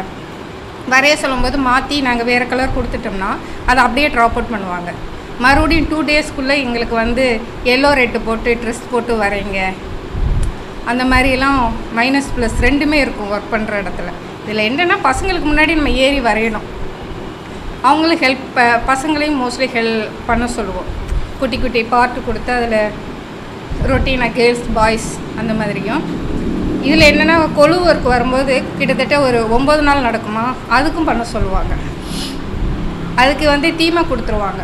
கேரளா, தமிழ்நாடு அந்த மாதிரி. இப்போ கேரளானா கேரளா கல்ச்சுரல் சம்மந்தி என்னென்ன வருதோ அதெல்லாம் ஒர்க் பண்ண சொல்லுவாங்க. அங்கே என்னென்னா எல்லாமே நம்ம கையில் பண்ணி வைக்கணும். எதையுமே நான் வந்து பொம்மை வாங்கி கலர் பண்ணி வைக்கிறதில்ல. ஓனாக நான் பொம்மை செஞ்சுட்டு அதில் காஸ்டியூம்ஸு ஜுவல்ஸு எல்லாம் போட்டு வைக்கணும், காட்டுறாங்க. அவ்வளோ பண்ணி கொடுத்துமே அவங்களுக்கு திருப்திப்படுத்த முடியாது. அந்த ஸ்கூலில் ஸ்கூல் பேர் SSM சுந்தரவல்லி மெமோரியல் ஸ்கூல்னு சொல்லிட்டு. ஆனால் செஞ்சு கொடுத்ததுக்கப்புறம் நல்ல பேர் வந்தது. ஆனால் இது செய்யும்போது அவ்வளோ டஃப்பாக இருந்தது. டைம் தர மாட்டாங்க. அந்த ஸ்கூலில் பொறுத்த மட்டும் எல்லாமே பாஸ்ட் மூவி. மெட்டீரியல் எல்லாமே நம்மளை தான் வாங்க சொல்லுவாங்க, எல்லாமே நம்ம தான் போகணும். அமௌண்ட் கொடுத்துருவாங்க, இருந்தாலும் டைமிங்கே இருக்காது. எல்லாம் பாஸ்ட்டு அந்த மாதிரி தான் இருக்கும். ஆனால் ஒவ்வொரு ஒர்க்கும் பண்ணும்போதும் ப்ரிப்பரேஷன் சொல்லிவிட்டு இப்போ வீட்டுக்கு வந்தாலும் டைம் இருக்காது. நாளைக்கு நான் ஒரு ஒர்க் பண்ண போகிறேன்னா இன்றைக்கே இங்கே வந்து என்னென்ன நாளைக்கு போய் ஸ்கூலில் என்னென்ன பண்ணணும், பசங்களுக்கு என்னென்ன பண்ணணும், வீக்லி அவங்கள்ட்ட போய் ப்ராஜெக்ட் கொடுக்கணும். இந்த வீக் இதை வந்து பசங்களுக்கு வந்து கொடுக்க போகிறேன், செய்ய போகிறேன், இதுக்கு இவ்வளோ மெட்டீரியல் எனக்கு தேவைப்படும், இவ்வளோ கலர்ஸ் தேவைப்படும். மொத்தமாக வாங்கி கொடுத்தா கூட அவங்களுக்கு நமக்கு எடுத்து கொடுக்குறவங்களுக்கு நான் வந்து பதில் சொல்லணும். அவங்க இவ்வளோ மெட்டீரியல் தான் ஸ்டாக் கொடுப்பாங்க, அந்த ஸ்டாக்கை வச்சு அந்த 1 மந்த்தை நான் வந்து கவர் பண்ணணும். இந்த மாதிரி நிறைய சேலஞ்ச். இந்த சேலஞ்ச் பூரா எனக்கு டீச்சிங் லைனில் போகும்போது எனக்கு வந்து ஐடியை விட இது டஃப்பாக இருந்தது. ஐடியில் வந்து டைமிங்னா சிஸ்டம் வைஸாக பாஸ்ட்டு, இது வந்து எல்லாமே மேனுவலாக பண்ணும்போது என்னோடய எஃபெக்ட்டுங்கிறது ரொம்ப என்னை வந்து ரொம்ப க்ரோத் பண்ணுற மாதிரி இருந்தது. இதில் என்னென்னா இதில் பசங்களையும் இன்னும் பண்ணணும், நான் மட்டும் செய்யக்கூடாது. நான் என்னென்ன செய்கிறேனோ அதை அவங்களையும் ஃபாலோ பண்ண வைக்கணும். இப்போ என்ன ஃபாலோ பண்ணுறது ஈஸி, பசங்களை நம்ம ஃபாலோ பண்ண வைக்கிறது ரொம்ப கஷ்டம். அப்படிங்கும்போது அந்த பசங்களுக்கு சொல்லி புரிய வைக்கணும். நம்மளோட டெக்னிக்கல் ஒன்றொன்னையும் அப்சர்வேஷன் பண்ணிவிட்டு அதை ஒர்க் பண்ணுங்கன்னு சொல்ல வைக்கணும். அந்த மாதிரிலாம் வரும்போது ரொம்ப கஷ்டமாக இருந்தது. அதனால் அது சக்ஸஸாக முடிக்கும்போது அப்பாடி அப்படிங்கிற மாதிரி ஒரு ரிலாக்ஸ் கிடைக்கும். அதனால் அது அவங்க எப்போயுமே இது பண்ணிவிடுவாங்க. அதுக்குன்னு ஒரு விழா மாதிரி வச்சு ஆர்கனைசேஷன் பண்ணி இது பூரா வந்து பேரண்ட்ஸு எல்லாருமே பார்த்துட்டு ஒரு அங்கீகாரம் கொடுப்பாங்க.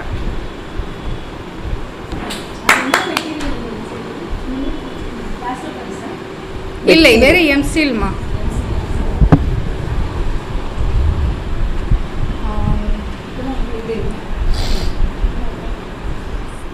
எக்ஸ்பீரியன்ஸ் ஆக்சுவலி இது எல்லாத்துலேயும் வச்சுட்டு வந்து இதோட ஸ்டோரி சொல்லணுன்னா, ஷார்ட்டாக சொல்லணுன்னா, நான் மோஸ்ட்டாக வந்து சின்ன வயசுலேருந்தே இந்த ஃபேரி டெய்லாம் வரைஞ்சி தான், அது எப்படி சொல்கிறது, ஐம் சிங்கிள் சைல்டு. ஸோ நான் வீட்டில் வரைஞ்சிட்டே தான் இருப்பேன்.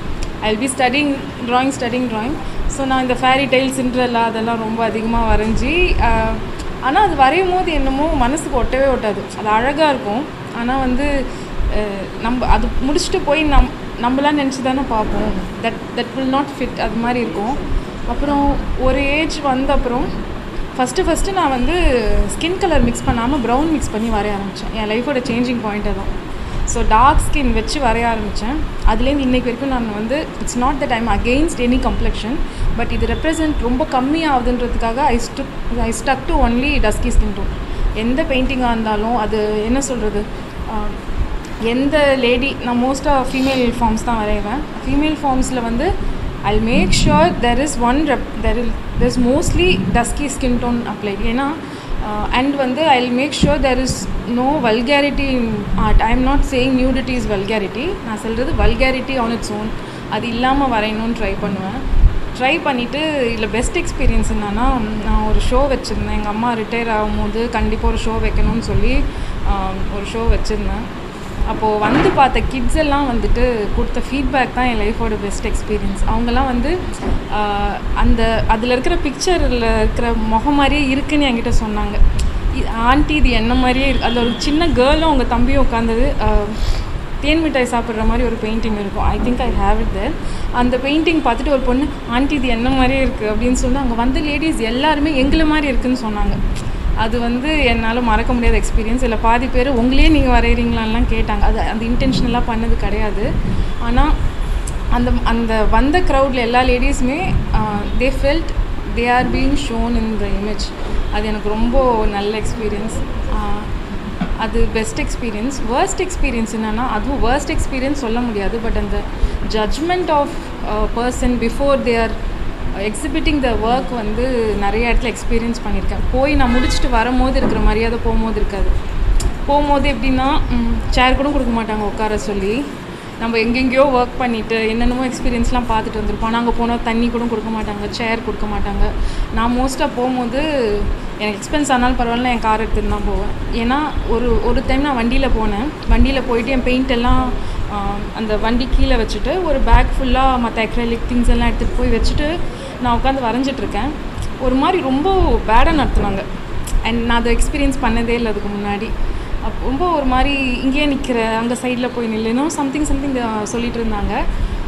அதே நான் அடுத்த நாள் நான் அம்மாகிட்ட வந்து சொன்னேன், இந்த மாதிரி ரொம்ப அவங்க reception சரியில்லைம்மா, but that was a very nice project. ஒரு ஸ்கூலில் தான் பண்ணியிருந்தோம், அதுவும் ஃப்ரீயாக பண்ணுறேன் நான் சில்ட்ரனுக்காக. ஆனால் வந்து ரொம்ப நெகட்டிவாக ஒரு மாதிரி ட்ரீட் பண்ணாங்க. ஸ்கூல் ஸ்டாஃப் நல்லா ட்ரீட் பண்ணாங்க, அங்கே இருந்த கொஞ்சம் பேரண்ட்ஸ் ஸ்டூடெண்ட்ஸோட அப்பா அம்மாலாம். ஸோ நெக்ஸ்ட் டே வந்து நான் என்னோடய காரை எடுத்துகிட்டு போயிட்டு டிரைவரை நான் அனுப்பிட்டோம். அவங்க போய் சாப்பிட்டு வாங்கன்னு சொல்லிட்டு நான் உட்காந்து வரைஞ்சிட்ருக்கேன். சுத்தமாக மாறிடுச்சு ட்ரீட்மெண்ட்.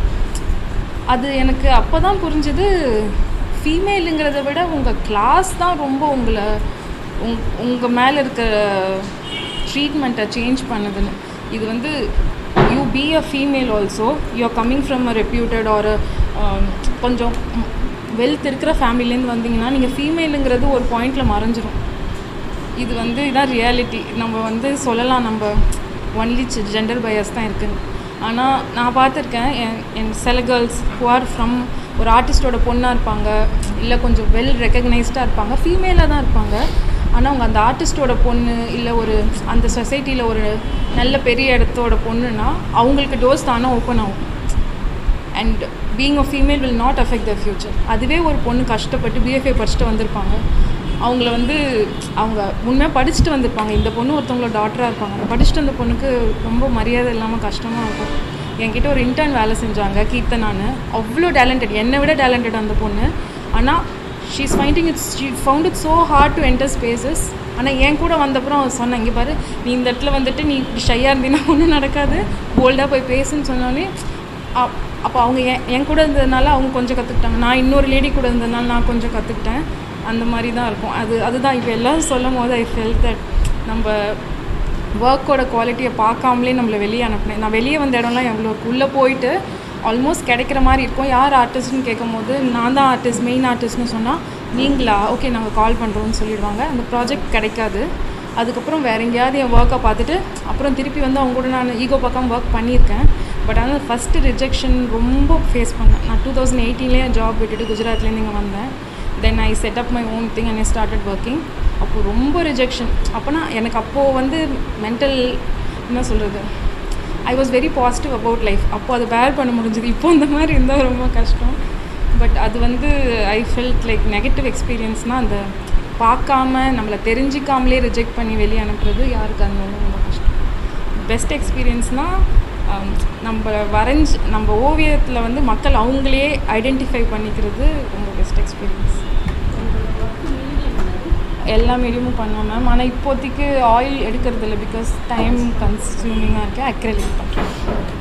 ஆக்சுவலி அடிஷ்னலாக நாங்கள் கொஞ்சம் பேருக்கும் சின்மையாக பெயிண்டிங்ஸ்லாம் பார்த்த எக்ஸ்பீரியன்ஸில் எனக்கு நிறையா அமிர்தா ஷெர்தில் ஞாபகம் வருவாங்க.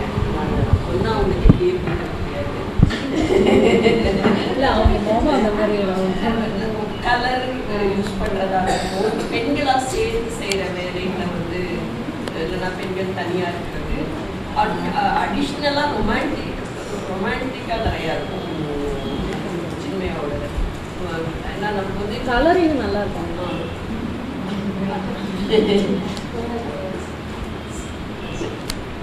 வேறு யாரும் மைக் வாங்கினாங்க சின்மையாக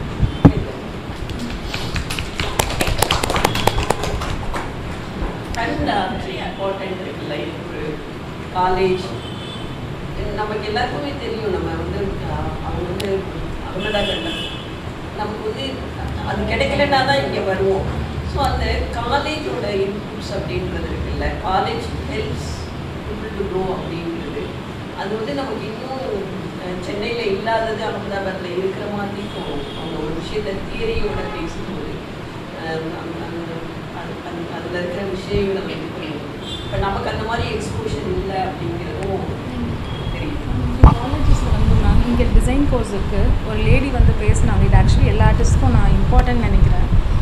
இங்கே வந்து ஆர்ட்டுக்கு 2 சைடு இருக்குது, ஒன்று எஸ்தட்டிக், ஒன்று எக்ஸ்ப்ரெஷன். இங்கே வந்து அதை பிரித்து சொல்லி கொடுக்க மாட்டுறாங்க. நான் ஒரு 10-12 இயர்ஸ் ட்ராவல் பண்ணதுனால இங்கே வந்து பார்க்கும்போது அது ஒரு பெரிய ப்ராப்ளமாக தெரிஞ்சுது. ஆர்ட் வந்து ஒரு விஷயத்தை பியூட்டிஃபை பண்ணி அதை ப்ராடக்டாக ப்ரெசென்ட் பண்ணுறதுக்காக பண்ணுறது எஸ்தட்டிக் ஆர்ட். அண்ட் நம்ம எக்ஸ்ப்ரெஷன், நம்மளோட எமோஷன்ஸை கன்வே பண்ணுறதுக்கானது எக்ஸ்ப்ரெஷனிஸ்ட் ஆர்ட். இங்கே வந்து அது ரெண்டுத்தையும் தனியாக பிரித்து அதுக்குண்டான தனித்தனி வெயிட்டேஜை சொல்லி கொடுக்காம ஸ்டூடெண்ட்ஸை அந்த மோல்டிங் ஸ்டேஜில் கொஞ்சம் பார்க்க மாட்டுறாங்க. ஏன்னா டிசைன் படிக்கும் போது அது ரொம்ப தெளிவாக சொல்லி கொடுத்தாங்க. அது வந்து கொஞ்சம் லேட்டர் நம்ம மேமோட ஒர்க்லாம் எல்லா ஒர்க்கும் பார்க்கும்போது புரிஞ்சுது, ஓ இது இதுக்காக பண்ணியிருக்காங்க, அது அதுக்காக பண்ணியிருக்காங்க. அண்ட் கம்பைன் பண்ணியும் பண்ணலாம்.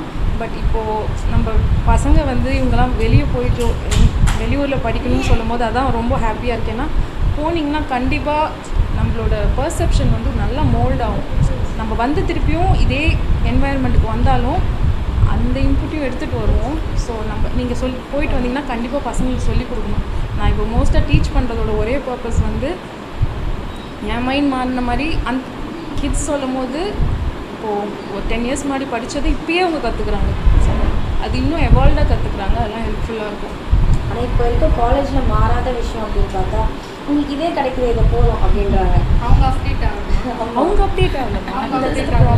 இப்போ நம்ம கேட்குறோம் தியரட்டிக்கலாக வேணும், உண்மையாகவே தியரட்டிக்கல் நாலேஜ் வேணும். இங்கே ப்ராக்டிக்கல் இருக்குது. நம்மளா தப்பு செஞ்சு அது சரி பண்ணி கற்றுக்குறோம். ஒரு களிமண் எடுத்தால் கிராக் விடும், கற்றுப்போம். எனக்கு 1 வருஷம் ஆகுது. இப்போ நீங்கள் ஃபஸ்ட்டே தியரட்டிக்கலாக சொல்லும் போது ப்ராக்டிக்கலாக ஒன்று நீங்கள் சொன்னீங்கல்ல ஏஸ்தட்டிக், அது நிஜமாகவே நான் இவங்களுக்கு வந்துட்டு சொல்லிக் கொடுக்கணும்னு சொல்லும் போது நான் ஸ்டாஃப்ஸை கேட்குறதே அதான் கேட்பேன். நீங்கள் முதல்ல இதை சொல்லிக் கொடுங்க, இதை நீங்கள் பிரித்து சொல்லிக் கொடுக்க உண்மையாகவே அது தேவை. நீங்கள் சொன்னீங்க எஸ்தட்டிக்கான ஒரு விஷயமும் எமோஷ்னலாக கன்வே பண்ணுறது அது ரொம்ப தேவைப்படுது. இங்கே உண்மையாகவே புரியல நிறைய பேருக்கு, அந்த டிசைன் நாலேஜ் இல்லை. ஒரு கலர் எங்கே வைக்கணும்னு தெரிய மாட்டேங்குது. இது எல்லாமே கற்றுக்கிட்டு நம்ம வைக்கும் போது அது அவுட்கம் வேறு மாதிரி இருக்கும். நம்ம எக்ஸ்பிளைன் பண்ணுறதும் வேறு மாதிரி இருக்கும். இங்கே ஒர்க் எல்லாரும் பண்ணுறாங்க, அதை எக்ஸ்பிளைன் பண்ணுற இடத்துல அடி வாங்கும் போது அந்த ஒர்க்கும் அடி வாங்குது. நிறைய இடத்துல நான் அதை ஃபீல் பண்ணுது. பேசுகிறேன். என் கும்பகோணம் காலேஜ் ஒன்லி ப்ராக்டிக்கல் மட்டும்தான். தியரினா என்ன A to Z, ஏன்னா கூட என்னன்னு தெரியாது, பீனா என்ன கூட தெரியாது. அதை இன்னொரு பண்ணணும், நம்ம தெரிஞ்சுக்கணும்னு சொல்லிட்டு மாஸ்டர் அப்ளை பண்ணேன். அதுவே பெட்டராக இருந்தது. ஃபீஸ் தான் அதிகமாக வாங்கினாங்க அதை விட. ஏன்னா அதுவே கவர்மெண்ட் காலேஜ்னு சொல்லிட்டு நார்மலாக இருந்தது. இங்கே வந்து பார்ட் டைம் பண்ணுறோன்னு சொல்லிட்டு அதிகமாக வாங்கினது தவிர என்னென்னா அது தெரிஞ்சுக்கணும் அப்படின்னா ஒரு புக் சைடு ஒரு லைப்ரரி கூட இல்லை. அதனால் அதுக்கு பார்த்தீங்கன்னா ஃபீஸ் வாங்குகிறாங்க. சிலபஸ் பார்த்திங்கன்னா ஆர்ட் கிரிட்டிசம், இந்தியன் ஐக்கனோகிராஃபி, கல்ச்சரை பற்றி படிக்கணும். ஐக்கனோகிராஃபியில் ஆர்ட் கிரிட்டிசம் ஃபுல்லாக போட்டிருக்காங்க. அதில் இருக்க தலைப்பு என்னன்னு கேட்டால் கூட அந்த மாஸ்டருக்கு என்னன்னு தெரியல. இதில் என்ன கொடுமை தெரியுமா, இதை நாங்கள் வந்து எழுதி நாங்கள் பாஸ் ஆகணும். அப்போ தான் நான் வந்து மாஸ்டருக்கு கிளியர் பண்ணதான் அர்த்தம். உனக்கே தெரியாத விஷயம் எனக்கு எப்படி தெரியும்? உங்களுக்கு தெரிஞ்ச அந்த விஷயத்தை நீங்கள் வந்து சிலபஸில் கொடுத்துருக்கணும், இல்லை அதுக்கான மாஸ்டர்ஸ் இங்கே எடுக்கணும். அப்படி இருந்தால் நீங்கள் சிலபஸில் இன்க்ளூடிங் பண்ணியிருக்கணும். எதுவுமே இல்லை, மொட்டையாக இது இருக்குது அப்படின்னு சொல்லிவிட்டு நீங்கள் கொடுத்துட்டு நீங்கள் ஸ்டூடெண்ட்டாக உள்ளே வந்ததுக்காக அட்டன் பண்ணுங்கள். பேர் மாஸ்டர் டிகிரி வரைய சொல்கிறாங்க, காக்கா கதை வரைய சொல்கிறோம். நாங்கள் மாஸ்டரியா அப்படின்னா இதை வரையுமா, இதே பாதி பேருக்கு வரைய தெரியாது. காக்கா வரைகிறதுக்கு எதுக்கு எனக்கு ஒரு இன்டர்வியூவோட காக்கா வரைய சொல்ல மாட்டானே, அவ்வளோ இரிட்டேட்டிங்.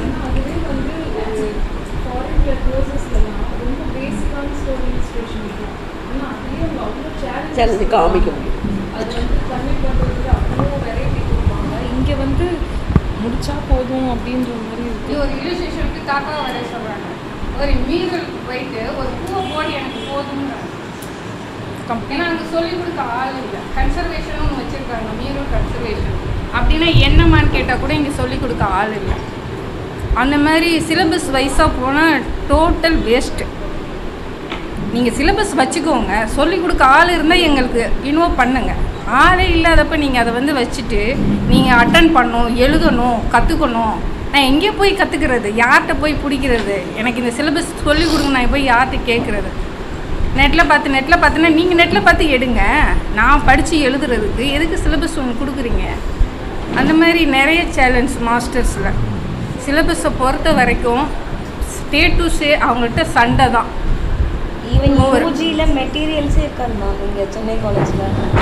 மெட்டீரியல்ஸில் மாஸ்டர்ஸே இல்லாமல் நாங்கள் வந்து 3 வருஷம் முடிச்சுட்டு வெளில வந்திருக்கோமா? வெறும் அட்டனன்ஸ்க்கு மட்டும் அட்டனன்ஸும் எடுக்க மாட்டாங்க. அது கூட நாங்கள் எழுதி பேப்பரில் வச்சுட்டு போனோம், நாங்கள் இன்றைக்கி வந்திருக்கோம்னு சொல்லிட்டு. அவ்வளோ கொடுமையாக தான் முடிச்சிருக்கோம். அவங்க கேட்டாங்க. ஸோ ஒரு ஆர்டிஸ்ட்டுக்கு ஒரு ப்ரௌடான மூமெண்ட், பெஸ்ட் மூமெண்ட் வந்து அவங்க வாங்குகிற ஃபஸ்ட்டு கைத்தட்டல் தான் என்னை பொறுத்த வரைக்கும். ஸோ என்னோடய பெரிய லெவல் அப்ளாஸ் வந்து எனக்கு எப்போ கிடச்சதுன்னா 10th ஸ்டாண்டர்டில். ஸோ இவங்க சொன்ன மாதிரி தான் ஏதோ ஒரு காம்படிஷன் போனேன், என்ன ஏதுன்னு ரொம்ப டீட்டெயில் தெரியாது போனேன். அந்த காம்படிஷனோட ஹெட்டிங் வந்து எய்ட்ஸ் பற்றி வரைய சொன்னாங்க. ஸோ எய்ட்ஸை பற்றி வரைஞ்சேன். அங்கே வந்து லைக் ரொம்ப கூட்டம், கிட்டத்தட்ட லைக் 150 மெம்பர்ஸ் வந்திருந்தாங்க. ரொம்ப நிறைய கூட்டம் வந்துருந்துச்சு.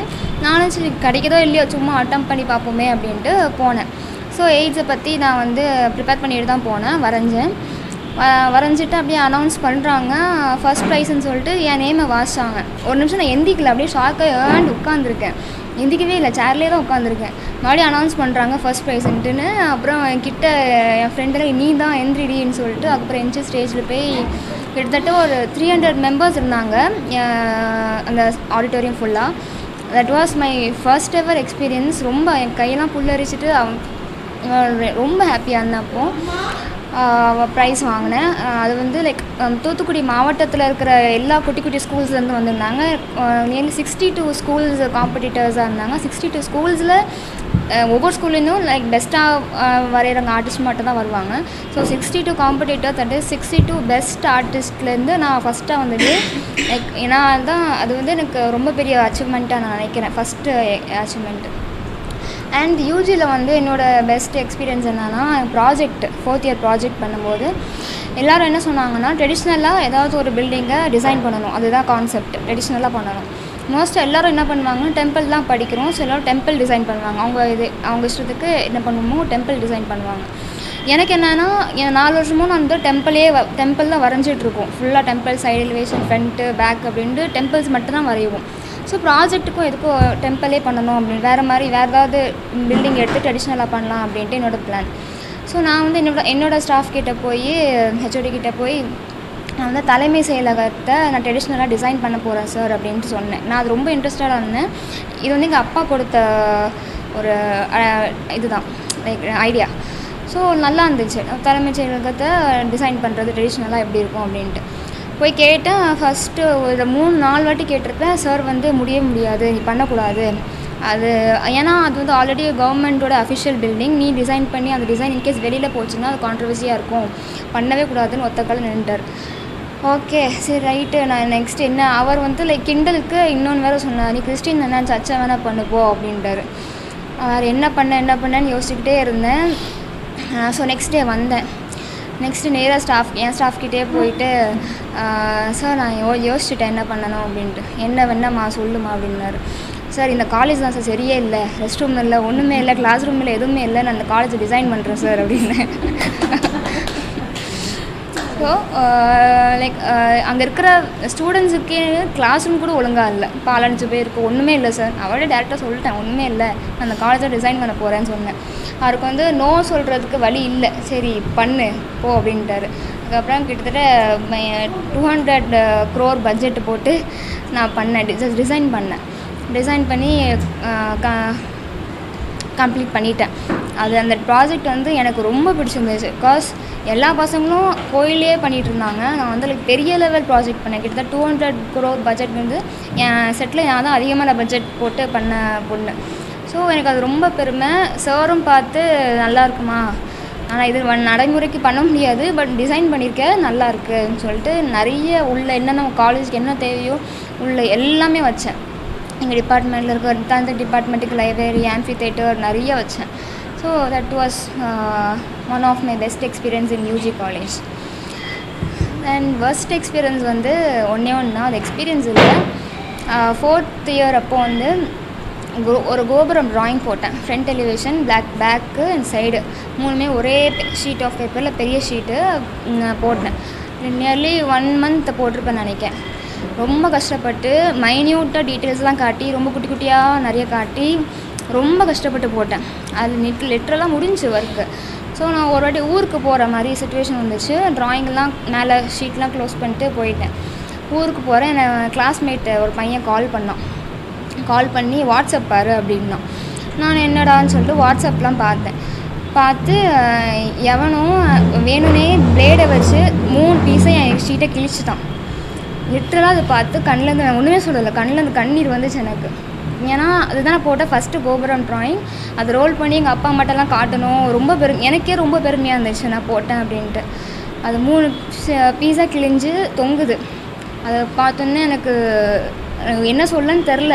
ஃபோன் பண்ணி யாரா அது பண்ணால் வந்தான் செத்தாண்டா அப்படின்ட்டு ரொம்ப உச்சக்கட்டத்தில் டென்ஷன் ஆகிட்டேன். பிகாஸ் உங்களுக்கே தெரியும், உங்கள் பீஸ்லாம் யாராச்சும் கை வச்சாலோ சின்னதாக ஏதோ பண்ணாலும் நமக்கு ஒரு டிசப்பாயின்மெண்ட் இருக்கும். டோட்டலாக கிழிச்சிட்டான், யாருன்னு இன்னும் வரைக்கும் எனக்கு தெரியல. ஸோ அது இன்னுமே எனக்கு உறுத்திட்டு இருக்கு, அந்த ட்ராயிங் என் கைக்கு இன்னும் வரலையே அப்படின்ட்டு. That is my best. Thank you. Experience, வெளியே போய் ஸ்டேஜ் அவார்டு அந்த மாதிரிலாம் எதுவும் பெருசாக வாங்கினதில்ல. குட்டி குட்டியாக சின்ன வயசுலேருந்தே ப்ரைஸ் வாங்கியிருக்கேன், பெயிண்ட் பண்ணியிருக்கேன். அதெல்லாம் எனக்கு அவ்வளோ பெருசாக தெரிஞ்சதில்லை. பட் எங்கள் காலேஜில் ஸ்கல்ப்சர் கற்றுக்கிட்டு வீட்டுக்கு போனப்போ நான் சொல்லுவேன், நானும் ஸ்கல்ப்டரு, எனக்கும் ஸ்கல்ப்சர் பண்ண தெரியும் அப்படின்னு சொல்லிட்டு ஃபஸ்ட் இயர்லேருந்தே சொல்லிகிட்டு இருப்பேன். தேர்ட் இயரில் எங்கள் வீடு கன்ஸ்ட்ரக்ட் பண்ண ஆரம்பித்தாங்க. ஸோ ஆரம்பித்தப்ப எங்கள் வீட்டில் எல்லாருக்கிட்டையும் எனக்கு ஃபஸ்ட்டு கன்ஸ்ட்ரக்ட் பண்ண ஆரம்பிக்கும்போது எனக்கு தோணுச்சு, நானும் நிறையா டிசைன் பண்ணுவேன். ஸோ எனக்கு சிமெண்ட்டில் ஒர்க் பண்ண தெரியும், எங்களுக்கு சொல்லி கொடுத்துருக்காங்க. ஸோ நானும் பண்ணலாம் அப்படின்னு தோணுச்சு. ஆனால் எனக்கு வீட்டில் கேட்கவோ என்னவோ ஒரு தயக்கமாக இருந்துச்சு. ஒருவேளை நல்லா பண்ணலன்னா நம்ம வீடாச்சே அப்படிங்கிற மாதிரி ஒரு மாதிரியே இருந்துச்சு. பட் ஃபைனல் ஸ்டேஜ் வரப்போ சும்மா எங்கள் அப்பாட்ட கேட்டேன், நானும் ஏதாவது டிசைன் பண்ணவா அப்படின்னு கேட்டேன். சரி பண்ணு அப்படின்ட்டாங்க.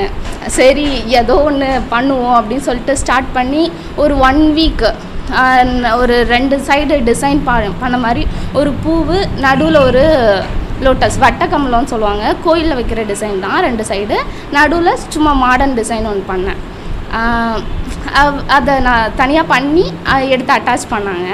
அட்டாச் பண்ணதுக்கப்புறம் எங்கள் வீட்லேயும் எல்லாருக்கும் பிடிச்சிருந்துச்சு.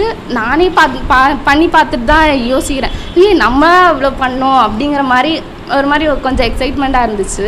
அதை பண்ணிவிட்டு எங்கள் வீட்லேயும் எல்லோரும் ஷாக் ஆனாங்க. அதுவும் இல்லாமல் அதுக்கப்புறம் பக்கத்தில் ஒருத்தவங்க வீடு கன்ஸ்ட்ரக்ட் பண்ணும்போது இந்த டிசைன் எனக்கும் பண்ணித்தாங்க அப்படின்னு சொல்லிட்டு கேட்டாங்க. ஸோ மறுபடியும் நான் அவங்களுக்கு பண்ணி கொடுக்கும்போது எனக்கு அந்த மொமெண்ட் ரொம்ப ப்ரௌடாக இருந்துச்சு. காலேஜில் பூம்புகார் காம்படிஷன் வைப்பாங்க. ஸோ அந்த காம்படிஷன் ஸ்கல்ப்சர் பண்ண ஆரம்பித்தோம். சடனாக வந்து ஒரு 5 நாளில் அந்த காம்படிஷன் முடிக்கணும். 5 நாள் ஸ்கல்ப்சர். எனக்கு வந்து ஃபைரத்தாஸில் இருக்க திரௌபதி ரதா பண்ணணும் அப்படின்ட்டு நான் பிளான் பண்ணது. ஒவ்வொருத்தவங்களும் ஒவ்வொரு ஐடியா பிளான் பண்ணாங்க. ஸோ நான் இதுதான் பண்ண போகிறேன், அது பண்ணுறது கொஞ்சம் கஷ்டம்னு சொன்னாங்க, டீட்டெயில் காட்ட முடியாது 5 நாளில் அப்படிங்கிற மாதிரி சொன்னாங்க. நான் இல்லை பரவாயில்ல, நான் அதே எடுத்து பண்ணுறேன் அப்படிங்கிற மாதிரி பண்ண ஆரம்பிச்சிட்டேன். ஒரு 4வது நாள் ஸ்டார்டிங்கு கல் உடஞ்சிருச்சு. ஸோ அதுக்கு மேலே என்ன பண்ணுறதுன்னு நான் அன்றைக்கி ஃபுல்லாகவே ஸ்டன் ஆகிட்டேன். என் ஃப்ரெண்ட்ஸ் கூட பண்ணவங்க எல்லாருமே வந்து ஒரு நிமிஷம் அன்றைக்கி ஃபுல்லாகவே எனக்காக பண்ணாமல், சரி நெக்ஸ்ட்டு இதையே மாடுலேட் பண்ணலாமா அப்படிங்கிற மாதிரி எல்லாருமே ஒரு நிமிஷம் ஷாக் ஆகிட்டாங்க. அதுக்கப்புறம் சார் ஹெல்ப் பண்ணி ஃபைனலாக நான் ப்ரெசென்ட் பண்ணி வச்சிட்டேன், ஒரு ரிஷபம் பண்ணி வச்சேன். பட் இருந்தாலும் அது பாதி சாரோட ஹெல்ப்பில் தான் பண்ணது. நானாக பண்ண அந்த ஒரு இதுவை முடிக்க முடியல அப்படின்னு சொல்லிட்டு இப்போவும் அந்த டிசப்பாயின்மெண்ட் இருக்க தான் செய்யுது. அது என்னோடய ஒர்ஸ்ட்டு.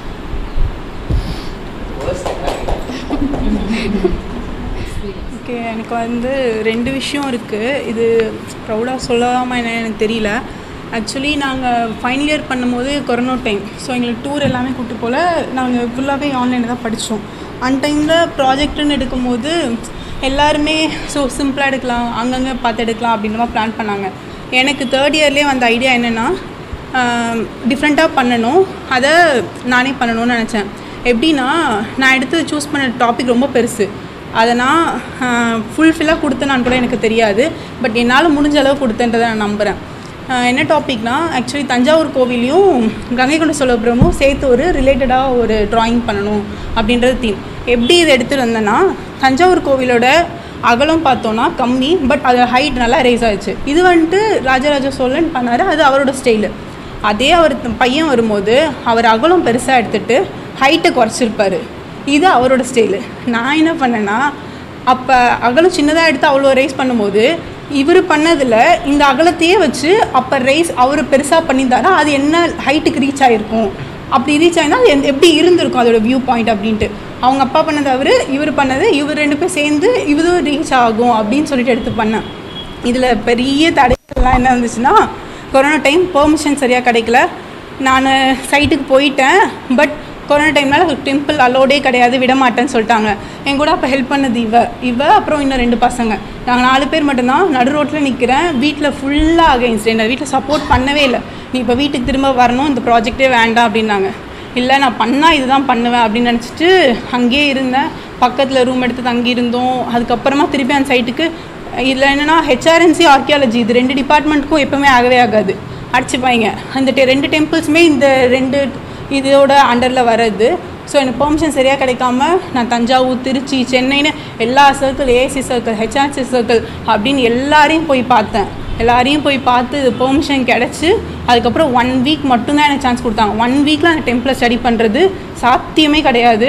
பட் ஃபுல்லாகவே ஒர்க் பண்ணோம். காலையில் போனோன்னா திருப்பி சாயந்தரம் டெம்பிள் மூடுற வரை தான் வருவோம். ஃபுட்டு எங்களுக்கு இது பண்ண முடியாது, காலைல சரியாக சாப்பிட மாட்டோம். மத்தியானம் மட்டும்தான், அதுவும் ரொம்ப தூரம் போய் தான் வாங்கிட்டு வருவாங்க. அப்படி தான் சாப்பிட்டு அங்கே ஒர்க் பண்ணோம். அதோட அவுட்புட் ரொம்பவே நல்லா வந்துச்சு. அதில் எனக்கு ஒருத்தர் சொல்லணுன்னா ஜெயராமன் சார், அவர் மதுரை மண்டல சபதியாக இருக்காங்க. அவங்க தான் எனக்கு நிறையா ஹெல்ப் பண்ணாங்க இந்த ப்ராஜெக்ட் நான் கம்ப்ளீட் பண்ணுறதுக்கு. இதுதான் என் ப்ராஜெக்ட். இது ஆட்டோகேட் ஃபைலில் இருக்குது. அப்படியே ஜூம் பண்ணி பார்த்தா அதோட அளவு, மெஷர்மெண்ட்ஸ் எல்லாமே இருக்கும். அது வியூ கொடுத்துருப்பேன், ப்ரொப்போஸ்டு வியூ, அந்த வியூ எல்லாமே கொடுத்துருப்பேன். அதோட plan, டெம்பிளோட ground plan, section and detail எல்லாமே பண்ணேன். இதோட எஸ்டிமேஷன் எங்கள் இதில் யாருமே பெருசாக எஸ்டிமேஷன் பண்ண வைக்க மாட்டாங்க. நான் அந்த சாரோட ஹெல்ப்னால எஸ்டிமேஷன் பண்ணி வச்சேன். இதுக்காக நான் அலைஞ்சது மட்டுமே அதிகம். ஃபஸ்ட்டு நான் தான் ஃபஸ்ட்டு பொண்ணு எங்கள் வீட்டில். இதுவே நான் வீட்டோட வெளியே வந்ததே இல்லை. இந்த இதுக்காக நான் ரொம்ப அலைஞ்சேன். திருப்பி அந்த சார் மதுரையில் இருந்தார், அவரோட ரூமில் போய் ஸ்டே பண்ணி இந்த ஒர்க் நான் கம்ப்ளீட் பண்ணிட்டு வந்தேன். இது என்னோடய ஃபர்ஸ்ட் இதுன்னு சொல்வேன். அதுக்கு முன்னாடி ஒன்று பண்ணது என்னென்னா, இவங்க சொன்ன மாதிரி இந்த பூம்புகார் காம்படிஷன், அது ஆக்சுவலி அதுலேயும் அப்படி தான். ஃபஸ்ட் இயர் மிடில் வந்துச்சு அந்த காம்படிஷன். 5 டேஸில் முடிக்கணும். ஆனால் யாருமே பெருசாக சூஸ் பண்ணாதீங்க, ஃபைனல் இயர்ஸ்லாம் பெருசாக சூஸ் பண்ணிட்டோம், நீங்கள் பெருசாக சூஸ் பண்ணாதீங்கன்னு சொல்லிட்டு இருந்தாங்க. ஆனால் நான் பெருசாக தான் சூஸ் பண்ணுவேன் அப்படின்ட்டு மாமல்லபுரம் சீஷோ டெம்பிள் எடுத்தேன். இந்த ஹைட்டுக்கு எல்லாருமே 5 நாள்னால பேனல் வியூன்னு சொல்லுவாங்க. லைக் இப்படின்னா இந்த பக்கம் மட்டும்தான் ஸ்கல்ப் பண்ணியிருப்பாங்க, பின்னாடிலாம் ஸ்கல்ப் பண்ண மாட்டாங்க. நான் அதை 4 பக்கமும் ஸ்கல்ப் பண்ணேன் 5 நாளில். இது நான் மட்டும் பண்ண சொல்ல மாட்டேன். எனக்கு ஒரு அண்ணா, ஏழுமலை அண்ணான்னு சொல்லிட்டு செகண்ட் இயர் அண்ணா, அவங்க எனக்கு ஃபுல் சப்போர்ட் பண்ணி அவங்க எனக்கு ஹெல்ப் பண்ணாங்க. அவங்க ஹெல்ப் பண்ணனால தான் நான் முடித்தேன்னு சொல்லுவேன். அந்த ஸ்கல்ப்டரும் இதில் இருக்குது ஆக்சுவலி. சொன்னாங்கல்ல அவங்க ப்ராஜெக்ட்டை நிறையா ரிஜெக்ட் பண்ணாங்கன்ட்டு, நாங்களும் அவ பேட்ச் தான். இது ப்ராஜெக்ட்டுக்கு நிறைய வந்துச்சு, நிறைய பேர் நிறைய 5 டேஸில் இது பண்ணது நாங்களே ப்ரௌடானோம். ஏன்னா நாங்களுமே சொன்னோம், ஸோ இவ்வளோ இல்லை கொஞ்சம் டைம் தான் இருக்குது, அவ்வளோ தூரம் போய் கம்ப்ளீட் பண்ண முடியாது, கஷ்டம் அப்படிங்கிற மாதிரி நினச்சோம். பட் ஃபைனலாக இவளோட அவுட்புட் பார்த்துட்டு நாங்களே செம்மையா ப்ரௌடா, காலேஜே ஒரு லெவலுக்கு ஷாக் ஆன மாதிரி ஒரு எங்க சாரை தவிர மீது எல்லாருமே ப்ரௌடா ஃபீல். சாருமே ஃபைனலா வந்து எனக்கு டிராயிங் ஃபைல்லாம் டிராயிங் ஃபைல் அனுப்பவே மாட்டோம். சார் எங்கள் பிரின்சிபல் சார் என்கிட்ட மட்டும்தான் டிராயிங் ஃபைல் அனுப்ப முடியுமா அப்படின்னு கேட்ட ஒரு விஷயம். அப்போ தான் அக்கா சொன்னாங்களா கே ராஜேந்திரன் சார், அவர் தான் நீ அனுப்பவே அனுப்பாது, அந்த என்ன டிராயிங் ஃபைல் கேட்குறான் அப்படின்னு சொல்லி இது பண்ணிட்டு இருந்தாங்க. இதுதான் என்னோட ஃபைனல் அவுட் புட்டு. 5 டேஸில் 4 பக்கமும் சைட் பண்ணது. அது எனக்கு ரொம்ப இதுவாக இருந்துச்சு. பெஸ்ட் ஒர்க் விட என்னோடய பியூட்டிஃபுல்லான ஒரு மொமெண்ட் அந்த மாதிரி ஷேர் பண்ணுறேன். என்னோடய ஃபர்ஸ்ட் சோலோ ஷோ காலேஜில் தான் வச்சேன், ஃபைனல் இயரில் வச்சேன். காலேஜ்லாம் முடிஞ்சிருச்சு, ஒரு காலேஜ் முடிச்சு 1 வீக் இருக்கிறப்ப வச்சேன். என்னோடய இயர்லேருந்து யாருமே வரலை. அதை தவிர்த்து என்ன நடந்துச்சுன்னா, எங்கள் காலேஜ்லேருந்து எல்லாருமே வந்திருந்தாங்க. எங்கள் காலேஜில் டிபார்ட்மெண்ட்ஸ் இருக்கும், மியூசிக் இருக்கும், ஆர்ட் இருக்கும், டான்ஸ் இருக்கும். மியூசிக்கில் டிவிஷன்ஸ் இருக்கும், வீணை, கர்நாடிக் அந்த மாதிரி டிவிஷன்ஸ் இருக்கும். நான் பண்ணுற முன்னாடி வரைக்கும் ஒரு ஆர்ட் ஷோ வச்சாங்கன்னா வேறு டிபார்ட்மெண்ட்லேருந்து வந்தது கிடையாது. ஆனால் என் ஷோக்கு வந்து வேறு டிபார்ட்மெண்ட்டு எல்லோரும் வந்தாங்க. ஃபர்ஸ்ட் டே வர முடியலைன்னா கூட செகண்ட் டேக்கு வந்து சாரிம்மா என்னால் வர முடியல, ஆனால் நான் இன்றைக்கி வந்தேன்னு சொல்லி வந்து பார்த்துட்டு போனாங்க. அதில் என்ன ஒன்று எனக்கு ரொம்ப இப்போ வரைக்கும் ஹார்ட் டச்சிங் மூமெண்ட்னால், ஒரு 6th to 7th standard girl இருப்பாள். அவள் ஃபர்ஸ்ட் நாள் வந்து ஈவினிங் பார்த்துட்டு போனால், நெக்ஸ்ட் டே அவங்க டேடியை கூட்டிகிட்டு வந்து கீபேட் ஃபோன் அவங்க அப்பா பாக்கெட்லேருந்து எடுத்து என்னோடய பிக்சர்ஸ்லாம் செலக்ட் பண்ணி ஃபோட்டோ எடுத்துகிட்டு போனான். அது வந்து எனக்கு ரொம்ப புஷ்அப் மாதிரி இருந்துச்சு. ஆனால் என்ன என் 4 இயர்ஸ் படிச்சிருக்கேன் இல்லையா, ஒரு ஆள் கூட என் ஷோவுக்கு வரலை. அங்கே படித்த டீச்சர் ஒருத்தவங்க சொன்னாங்க, ஜெயின் டீச்சர் தான், இதை விட ஒரு அசிங்கம் உங்கள் காலேஜ் ஸ்டூடெண்ட்ஸுக்கு நீ வேறு எதுவுமே கொடுக்க முடியாது, இந்த பக்கம் கூட வரலை. அவங்க எல்லோரும் இங்கே தான் இருக்காங்க, சிட்டியில் தான் இருக்காங்க, பாண்டியில் தான் இருக்காங்க. ஃபோன் மட்டும் போகுது, அந்த ரூமர்ஸ் போகும் இல்லையா, அதெல்லாம் வரும் அப்பப்போ, அது மட்டும் வருது. என்னை தவிர்த்து ஒரு காலேஜ் குரூப் இருக்குது, எங்கள் இயர் மட்டும் இருக்கும், நான் இருக்க மாட்டேன், அதில் அது எனக்கு தெரியும் இருக்கான்னு. அதில் போகிறதெல்லாம் கொஞ்சம் ரூமர் ஸ்ப்ரெட் ஆகும்ல, ஜூனியர்ஸ் இருப்பாங்க, அதெல்லாம் அதில் போகிறதெல்லாம் வருது. அதில் ஒரு பொண்ணு சொல்கிறா, இந்த மாதிரி விமலா ஷோ வச்சுருக்காள், அவள் எப்படி காமிப்பான்னா, வாங்க இப்போ ஒருத்தவங்க இன்வைட் பண்ணுறேன்னா வராங்கன்னா ஷோ ஒரு பெயிண்டிங்னா வாங்க பெயிண்டிங் பாருங்கன்ட்டு இப்படி காமிச்சு டக்குன்னு ஸ்க்ரீன் க்ளோஸ் பண்ணிடுவேனா அப்படின்னு சொல்கிறா. ஆனால் அவள் காலேஜ் ஜாயின் பண்ணும்போது ஒர்க் பண்ண ஹெல்ப் பண்ணது நாங்கள் தான், நானும் எங்கள் அப்பாவும். ஹாஸ்டலில் ஒரு சார் மூலமாக ஹாஸ்டலில் சேர்த்து விட்டோம், ஒரு ஷோ வைக்க வச்சோம், எவ்வளவோ ஹெல்ப் பண்ணோம். ஆனால் அதே பொண்ணே அப்படி சொல்லியிருக்கான்றப்போ கொஞ்சம் ஹர்ட்டிங்காக இருந்துச்சு. ஆனால் நான் எதுவுமே கேட்டுக்கல.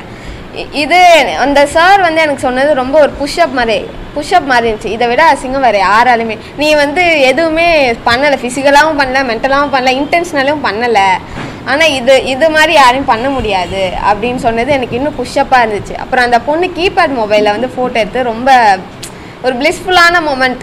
லைட் இல்லை, அப்போ நான் ஃப்ளாஷ் அடித்தேன், அப்போ பார்த்து பவர் கட் ஆகிடுச்சு, ஃப்ளாஷ் அடித்து நான் ஃப்ளாஷ் அடிக்கிறேன் அப்படின்னு சொல்லி ஃப்ளாஷ் அடித்து அவள் ஒவ்வொரு இதுவாக எடுத்துகிட்டு போனான். நான் 25 பெயிண்டிங்ஸ் வச்சேன், அதில் ஒரு 15 ஒர்க்ஸ் அவள் பிக்சர்ஸ் எடுத்துருப்பாள். அப்புறம் காலேஜ் பக்கத்தில் இருக்கிறவங்க, இந்த கார்ட்ஸ்லாம் இருப்பாங்க இல்லையா காலேஜில், அவங்க சொல்லி காலேஜ் பின்னாடி இருக்கிறவங்க, பாண்டிச்சேரி காலேஜ் தான், அரையங்குப்பம் பின்னாடி இருக்கிறவங்க, எனக்கு யார் என்ன ஏதுன்னு தெரியாது, அவங்களாம் பார்த்துட்டு போனது, அதெல்லாம் எனக்கு இன்னும். அப்போ தான் நான் அதுக்கு முன்னாடி குரூப் ஷோஸ் வச்சுருக்கேன், ரோட் ஷோஸ் வச்சுருக்கேன், என்னோட சோலோ ஷோ அதுதான். நான் வைக்க வேண்டாம்னு இருந்தேன், டீச்சர்ஸ் கம்பல் பண்ணி தான் வச்சேன். எனக்கு வேண்டாம், ஏற்கனவே நான் காலேஜ் விட்டு போகணும் தான் இருக்கிறேன், இந்த நேரத்தில் எதுக்கு எதுனா இல்லை நீ வைக்கணும் அப்படின்னு சொல்லி தான் வச்சேன். நிறையா ஸ்டாஃப்ஸ்லாம் வந்திருந்தாங்க, நான் எதிர்பார்க்கவே இல்லை. மியூசிக் டிபார்ட்மெண்ட்டுக்கும் எனக்கும் சம்மந்தமே இல்லை, நான் அதுக்குள்ளே கூட போக மாட்டேன். அவங்க பார்த்துட்டு போகிறாங்க, சொல்லிட்டு போகிறாங்க, என் மேலே கை வச்சு ப்ளஸ் பண்ணிட்டு போகிறாங்க, யூ வில் அச்சீவ் மோர் அந்த மாதிரி ப்ளஸ் பண்ணிட்டு போகிறாங்க. அப்புறம் பாண்டிச்சேரி மினிஸ்டர் அவங்களாம், சந்திரபிரியங்காலாம் அவங்களாம் வந்தாங்க. ஏதோ ஒரு கோஇன்சிடென்டலாக வந்தாங்க, கேட்டேன், வரமாட்டாங்கன்னு நினச்சேன், இனாக்ரேட் பண்ண சொல்லிட்டாங்க, இனாக்ரேட் பண்ணிட்டேன். அன்றைக்கி ஈவினிங்கே காமிச்சிட்டு போனாங்க. நான் இனாக்ரேட் பண்ணுறப்போ பிரின்ஸிபல் வச்சு இனாக்ரேட் பண்ணிட்டேன். அப்போது எல்லோரையும் கூப்பிட்டேன், நான் வரலை. பிரின்ஸிபல் கேட்டார், ஏன் அவங்களாம் கூப்பிட்டியா, டான்ஸ் டிபார்ட்மெண்ட் மியூசிக் டிபார்ட்மெண்ட் கூப்பிட்டேன் சார், அவங்களுக்கு ஒரு செமினார் இருக்கலாம், முடிச்சு தான் வருவேன்னு சொல்கிறாங்க அப்படின்னு சொன்னேன். நான் போய் கூப்பிட்டேன் எல்லாரையும். இல்லை இப்போ போய் கூப்பிடு, இவர் ஃபோன் பண்ணி சொன்னார் போல், கூப்பிடு அப்படின்னு சொன்னாங்க. சரி சார் நான் கூப்பிட்டேன். அப்போ உடனே போயிட்டாங்க. ஆனால் இந்த சந்திரபிரியங்கா மேம் வரப்போ நான் யாருமே கூப்பிடவே இல்லை, தானாக வந்தாங்க. வந்துட்டேன், நான் நின்றுட்டு இருக்கேன், வந்துட்டாங்களா அப்படின்னு கேட்டுட்டு வராங்க. அந்த மாதிரி ஹாப்பனிங்ஸ், அது ஒரு மாதிரி ஹர்ட்டிங்காக இருந்துச்சு. நான் என் டீச்சர்ஸ் என் பக்கத்தில் நின்று ஃபோட்டோ எடுத்ததை விட அதர் டிபார்ட்மெண்ட் ஸ்டாஃப் நின்று ஃபோட்டோ எடுத்தாங்க. எங்கள் அம்மாவே விடலை. எங்கள் அம்மா அங்கே மார்னிங் எங்கள் அப்பா இருந்தார், ஈவினிங் எங்கள் அம்மா இருந்தாங்க, ஷெட்யூல்ஸ் மாற்றி இருப்பாங்க, அந்த மாதிரி இருந்தாங்க. அப்போ நான் நின்று இல்லை எங்கள் அம்மாவை கூப்பிடணும் அப்படின்னு சொல்லி சுற்றி நின்றுக்கிட்டாங்க. எங்கள் அம்மா எனக்கு ஆப்போசிட்டில் நிற்கிறாங்க, அவங்களுக்கு கூட வர விடலை.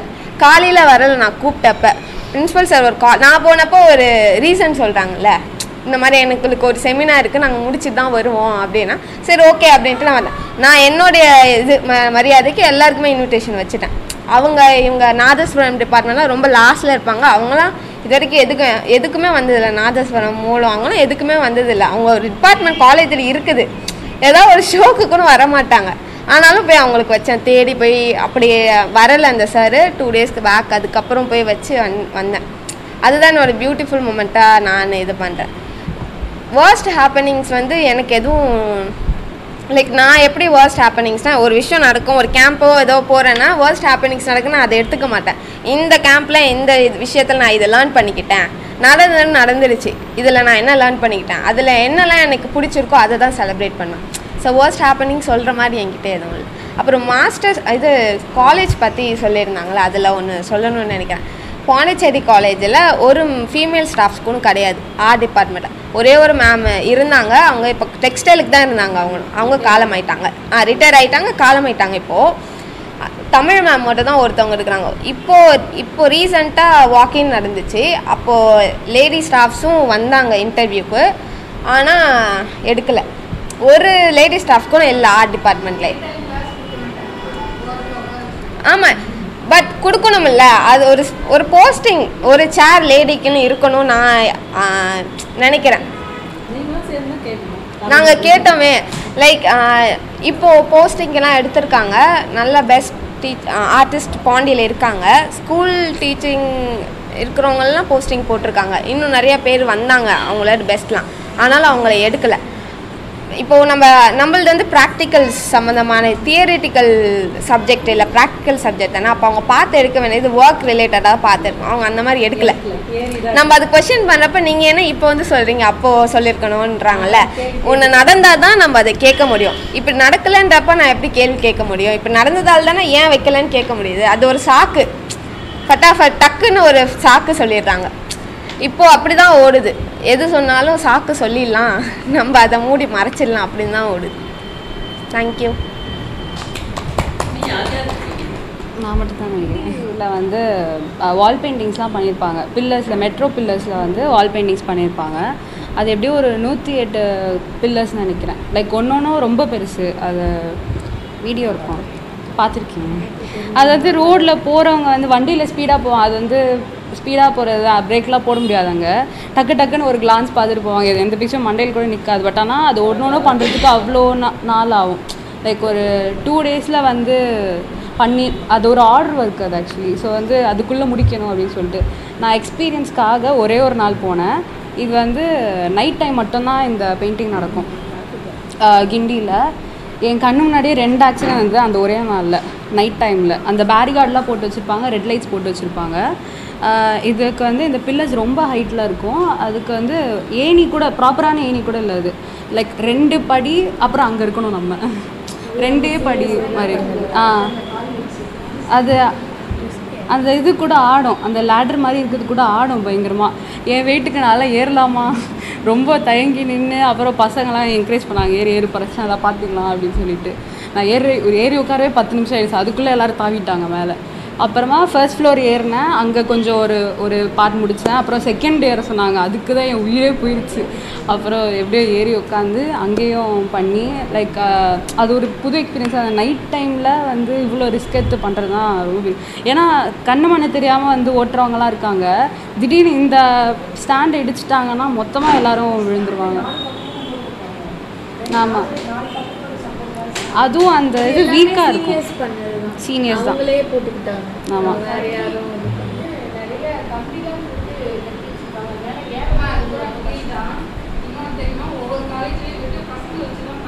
ஆமாம் இல்லை அமௌண்ட் இருக்குது. இது வந்து ஒரு நாளைக்கு. ஆமாம், நான் ஒரே ஒரு நாள் போனதால் நான் வந்து எக்ஸெப்ஷன், எனக்கெலாம் கொடுக்கல.